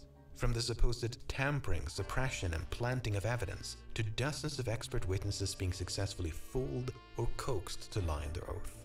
Not only would a plan as complex and prolonged as this one have been difficult to predict with countless points of failure, but it seems, and excuse my language here, a bit overkill. Yes, Kennedy was the president of the United States, but he was not exactly difficult to access. He was rather famous for abandoning his Secret Service detail and wandering off into crowds. In fact, that's precisely what he did on multiple occasions during this very trip. Decided to shake hands with one or two more people, but this is the moment where the Secret Service has its point of tension. They say, when the president stops moving, that's when we're concerned, because that is when the possibility of trouble comes to the forefront. This was one of those impromptu moments for which President Kennedy is so well known. So many times you have heard that the Secret Service men suddenly find themselves without the president, that suddenly he has left them and stepped into the crowd and decided to shake hands and give his personal greetings. You could say perhaps that this is more the norm now than the unexpected, because it has been done so many times. As this Kennedy was not subtle. To just a few minutes before the actual shooting, all it takes is one person with a gun at point-blank range. Yep. Not unlike the shooting of Oswald. Think about that the next time you watch a documentary or read one of the thousands of books implicating members of the Secret Service, FBI, CIA, Dallas Police Department, politicians, lawyers, doctors, investigators, witnesses, and so forth. Think about how all these alleged co-conspirators did not have to be a part of any of this. Just one person in a crowd whose guilt is assured the moment they pull the trigger. By roping in this ensemble cast of characters, it inadvertently makes the conspirators seem clueless. I like to imagine a conference room, and up against the wall stands a board upon which they've mapped out the whole thing. All the people they need to manipulate, all the evidence they have to fabricate, the entire patchwork of needless risk-taking laid out bare before them. And they looked at that, and then looked at each other and went, "Yep, that's a solid plan." But even then, even if we assume the conspirators didn't really think it through or made it up as they went along, that doesn't really jive with them not getting caught. Something that would have taken a lot of planning, skill, and ingenuity. So I guess you somehow have to convince yourself that they were clueless enough to wing the crime of the century, yet clever enough to get away with it. Yep. and therefore there was no conspiracy. No, I don't believe any of these arguments make it impossible for others to have been involved. They just make it a bit more difficult to keep that much more difficult in place. I mean, if there was an argument with which to close the book on this case, I would not be the first to think of it nearly 6 decades and a continent removed from the events in question. I can guarantee you that much. Also, the word conspiracy doesn't even necessarily mean that there were other people involved in the planning and execution of the assassination. That was very true. There's what some refer to as a benign conspiracy. This typically means that there was a cover-up, but it was not motivated by the concealment of complicity, as is so often assumed. Instead, Oswald did act alone, but there was some other motive behind the suppression of evidence. A common one being that federal agencies attempted to save face by concealing back up real quick. Motivated by the concealment of complicity, as is so often assumed. That's why their voices all sounded similar. Okay, I'll talk about that in a moment. Motive behind the suppression of evidence. A common one being that federal agencies attempted to save face by concealing or downplaying the full extent of their failure to prevent the assassination. I mean, a known communist with ties to Russia, blindsiding the entire intelligence community by assassinating the commander-in-chief on a public street in broad daylight at the height of the Cold War. Sounds really far-fetched. Exactly resume material. No. Point being that there are countless ways to interpret the evidence in a case as vast as this one. I am not exaggerating when I say that you could easily make dozens of these videos and still have plenty left to talk about. Oh yeah. After all, the Texas School Book Depository is but one piece of a much larger puzzle. Oh yeah, he didn't even touch the magic bullet. Okay, bye. Wow. Yeah, of all the talk about the actual shooting and all the information related to the depository, he didn't even talk about the bullets themselves. Wow. I can see now how he managed to make an hour and a half of that. Holy I knew that there were a lot of moving parts. There were so many more moving parts than I initially suspected.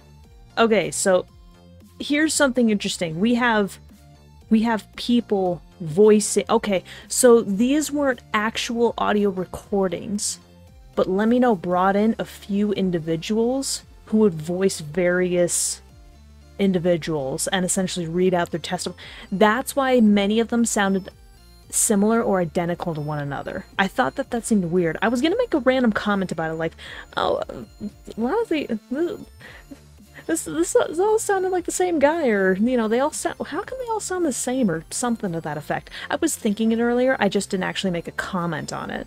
I wonder if I could identify the exact clip I'm thinking about where I wanted to mention it. Probably not, but that's fine. Okay, so these aren't actual... Okay, but the videos are real, and any of the audio associated with the videos are definitely real. But the audio testimonies are not. They're voiced by a few different individuals. Got it. Okay, I'm with it. That makes a lot more sense. That is still really cool that he decided to go more of an audio testimonial kind of route for this video. I like that, because in a way it actually makes sense. There were so many different testimonies and conflicting stories that were happening throughout the entirety of this video. Again, I did not realize how many moving pieces there actually were at the time of the assassination. Wow. And LEMMiNO is absolutely right. If you take all of this information together, and this doesn't even account for all of it, this only accounts for a portion of it. A pretty substantial portion, but not the entire portion, obviously.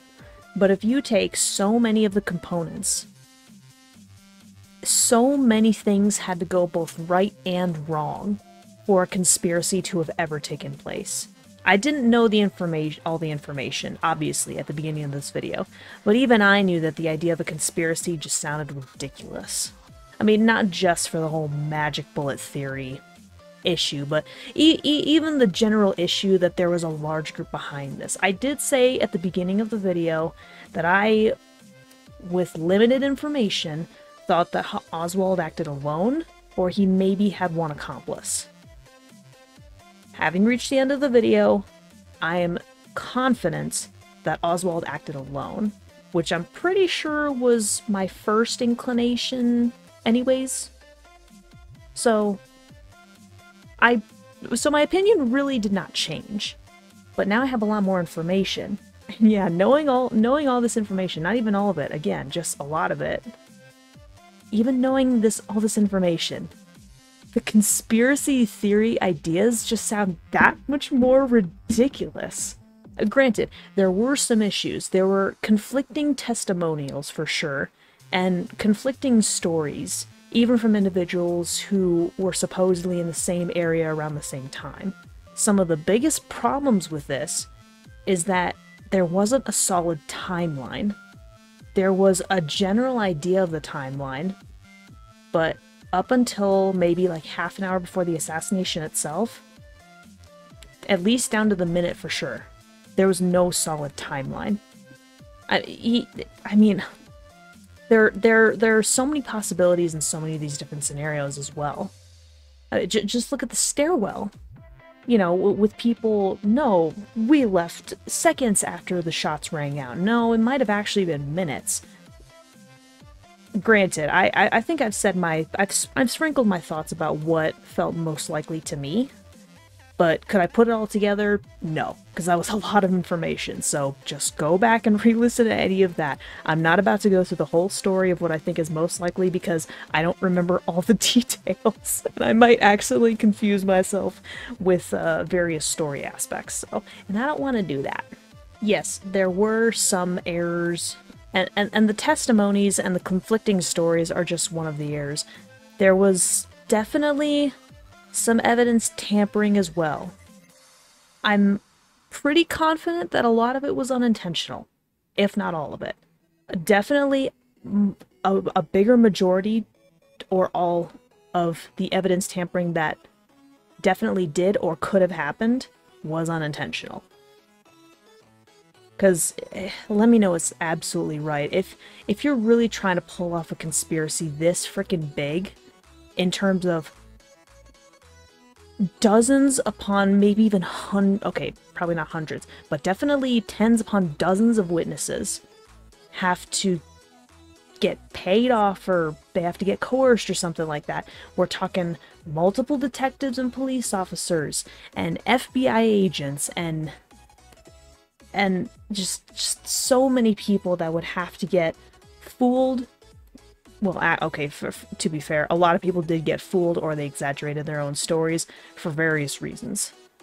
Or they just simply misremembered stuff. Evidently. Some people were even interviewed decades later.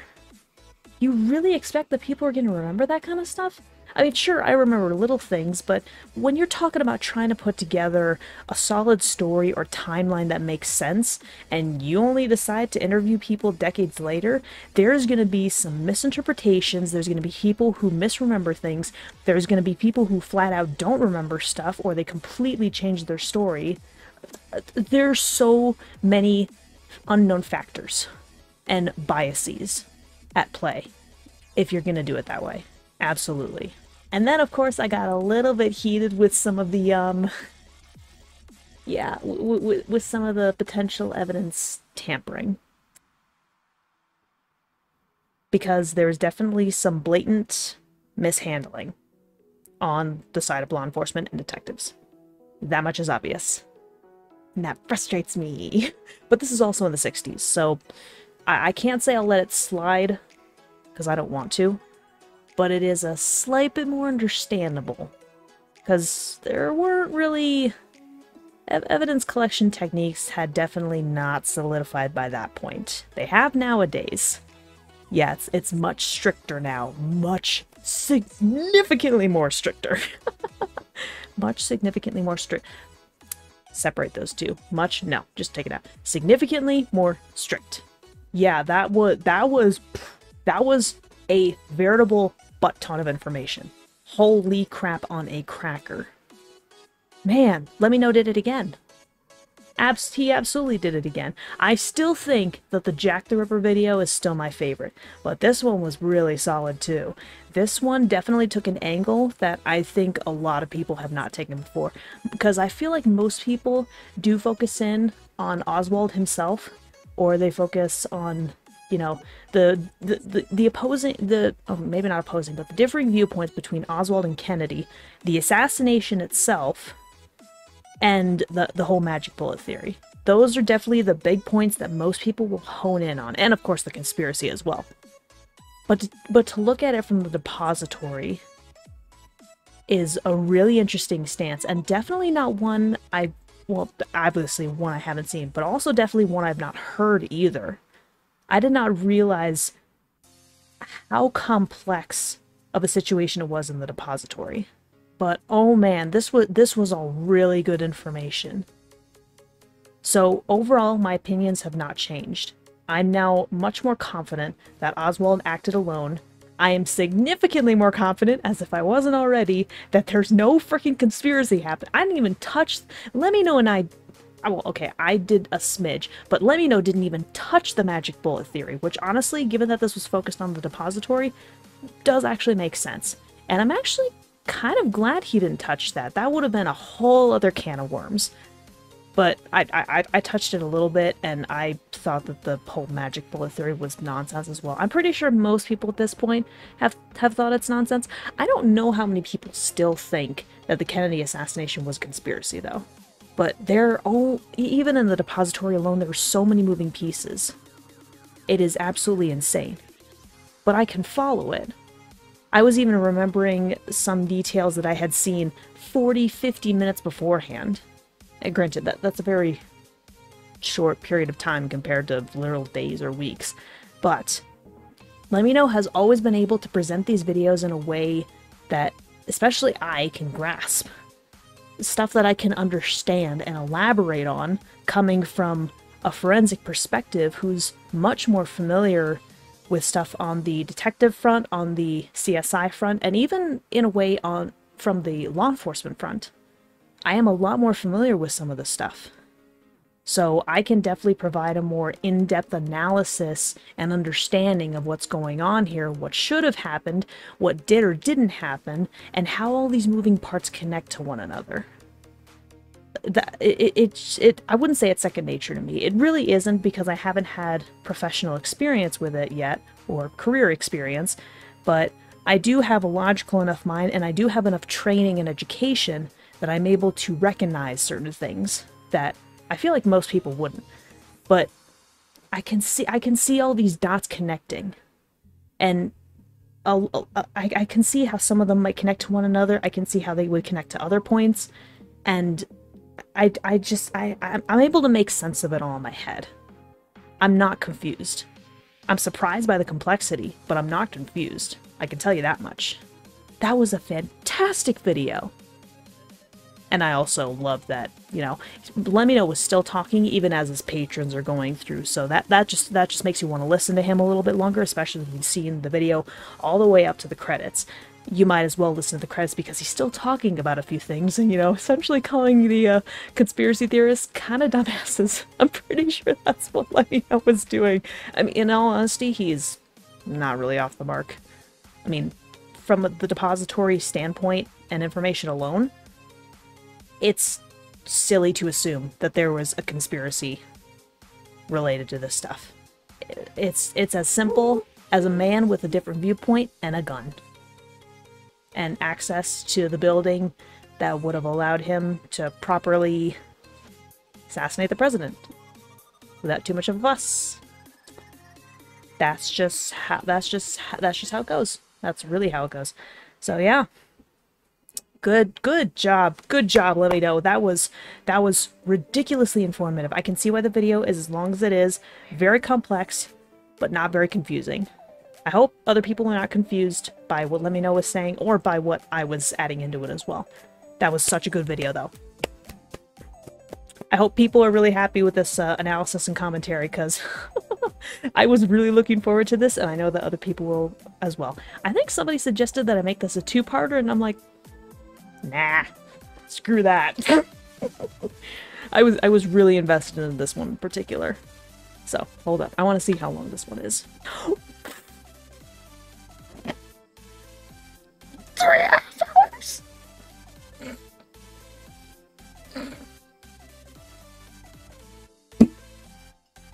Oh my god! No shot, that's 3.5 hours. Oh, specifically, it's like 3 hours and 36 minutes. Oh my word in heaven. That is amazing.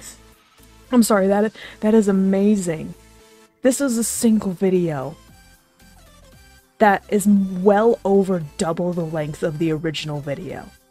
Holy crap. Granted, I can probably take off 5, maybe 10 minutes of that. And that's still over double the length. Because the original video was about 1 hour and 35 minutes. 1 hour 36, something like that. Which means I essentially had just under 2 hours of my own commentary to add. Okay, actually, maybe take off just another 10 minutes just in case for all of the trouble I had thinking about specific words I wanted and about quickly researching. That's still like an hour 40, hour 45 minutes of commentary for me alone. Holy shnikes. Oh my god, I'm gonna have so much fun editing this. Holy shit. This is gonna take me forever to edit, though. Good job, LEMMiNO. Good job. Good job. Solid job. That was really good. That was, holy crap. Holy crap on a cracker. That was great. That was amazing. Still love the Jack the Ripper one, but this one was really good too. This one's really good. I think I'm gonna do the same thing with my patrons that LEMMiNO did. Yeah, why not? I like that. I don't have nearly as many patrons as LEMMiNO does, but that's still amazing. Holy crap! All right, I think I'm done.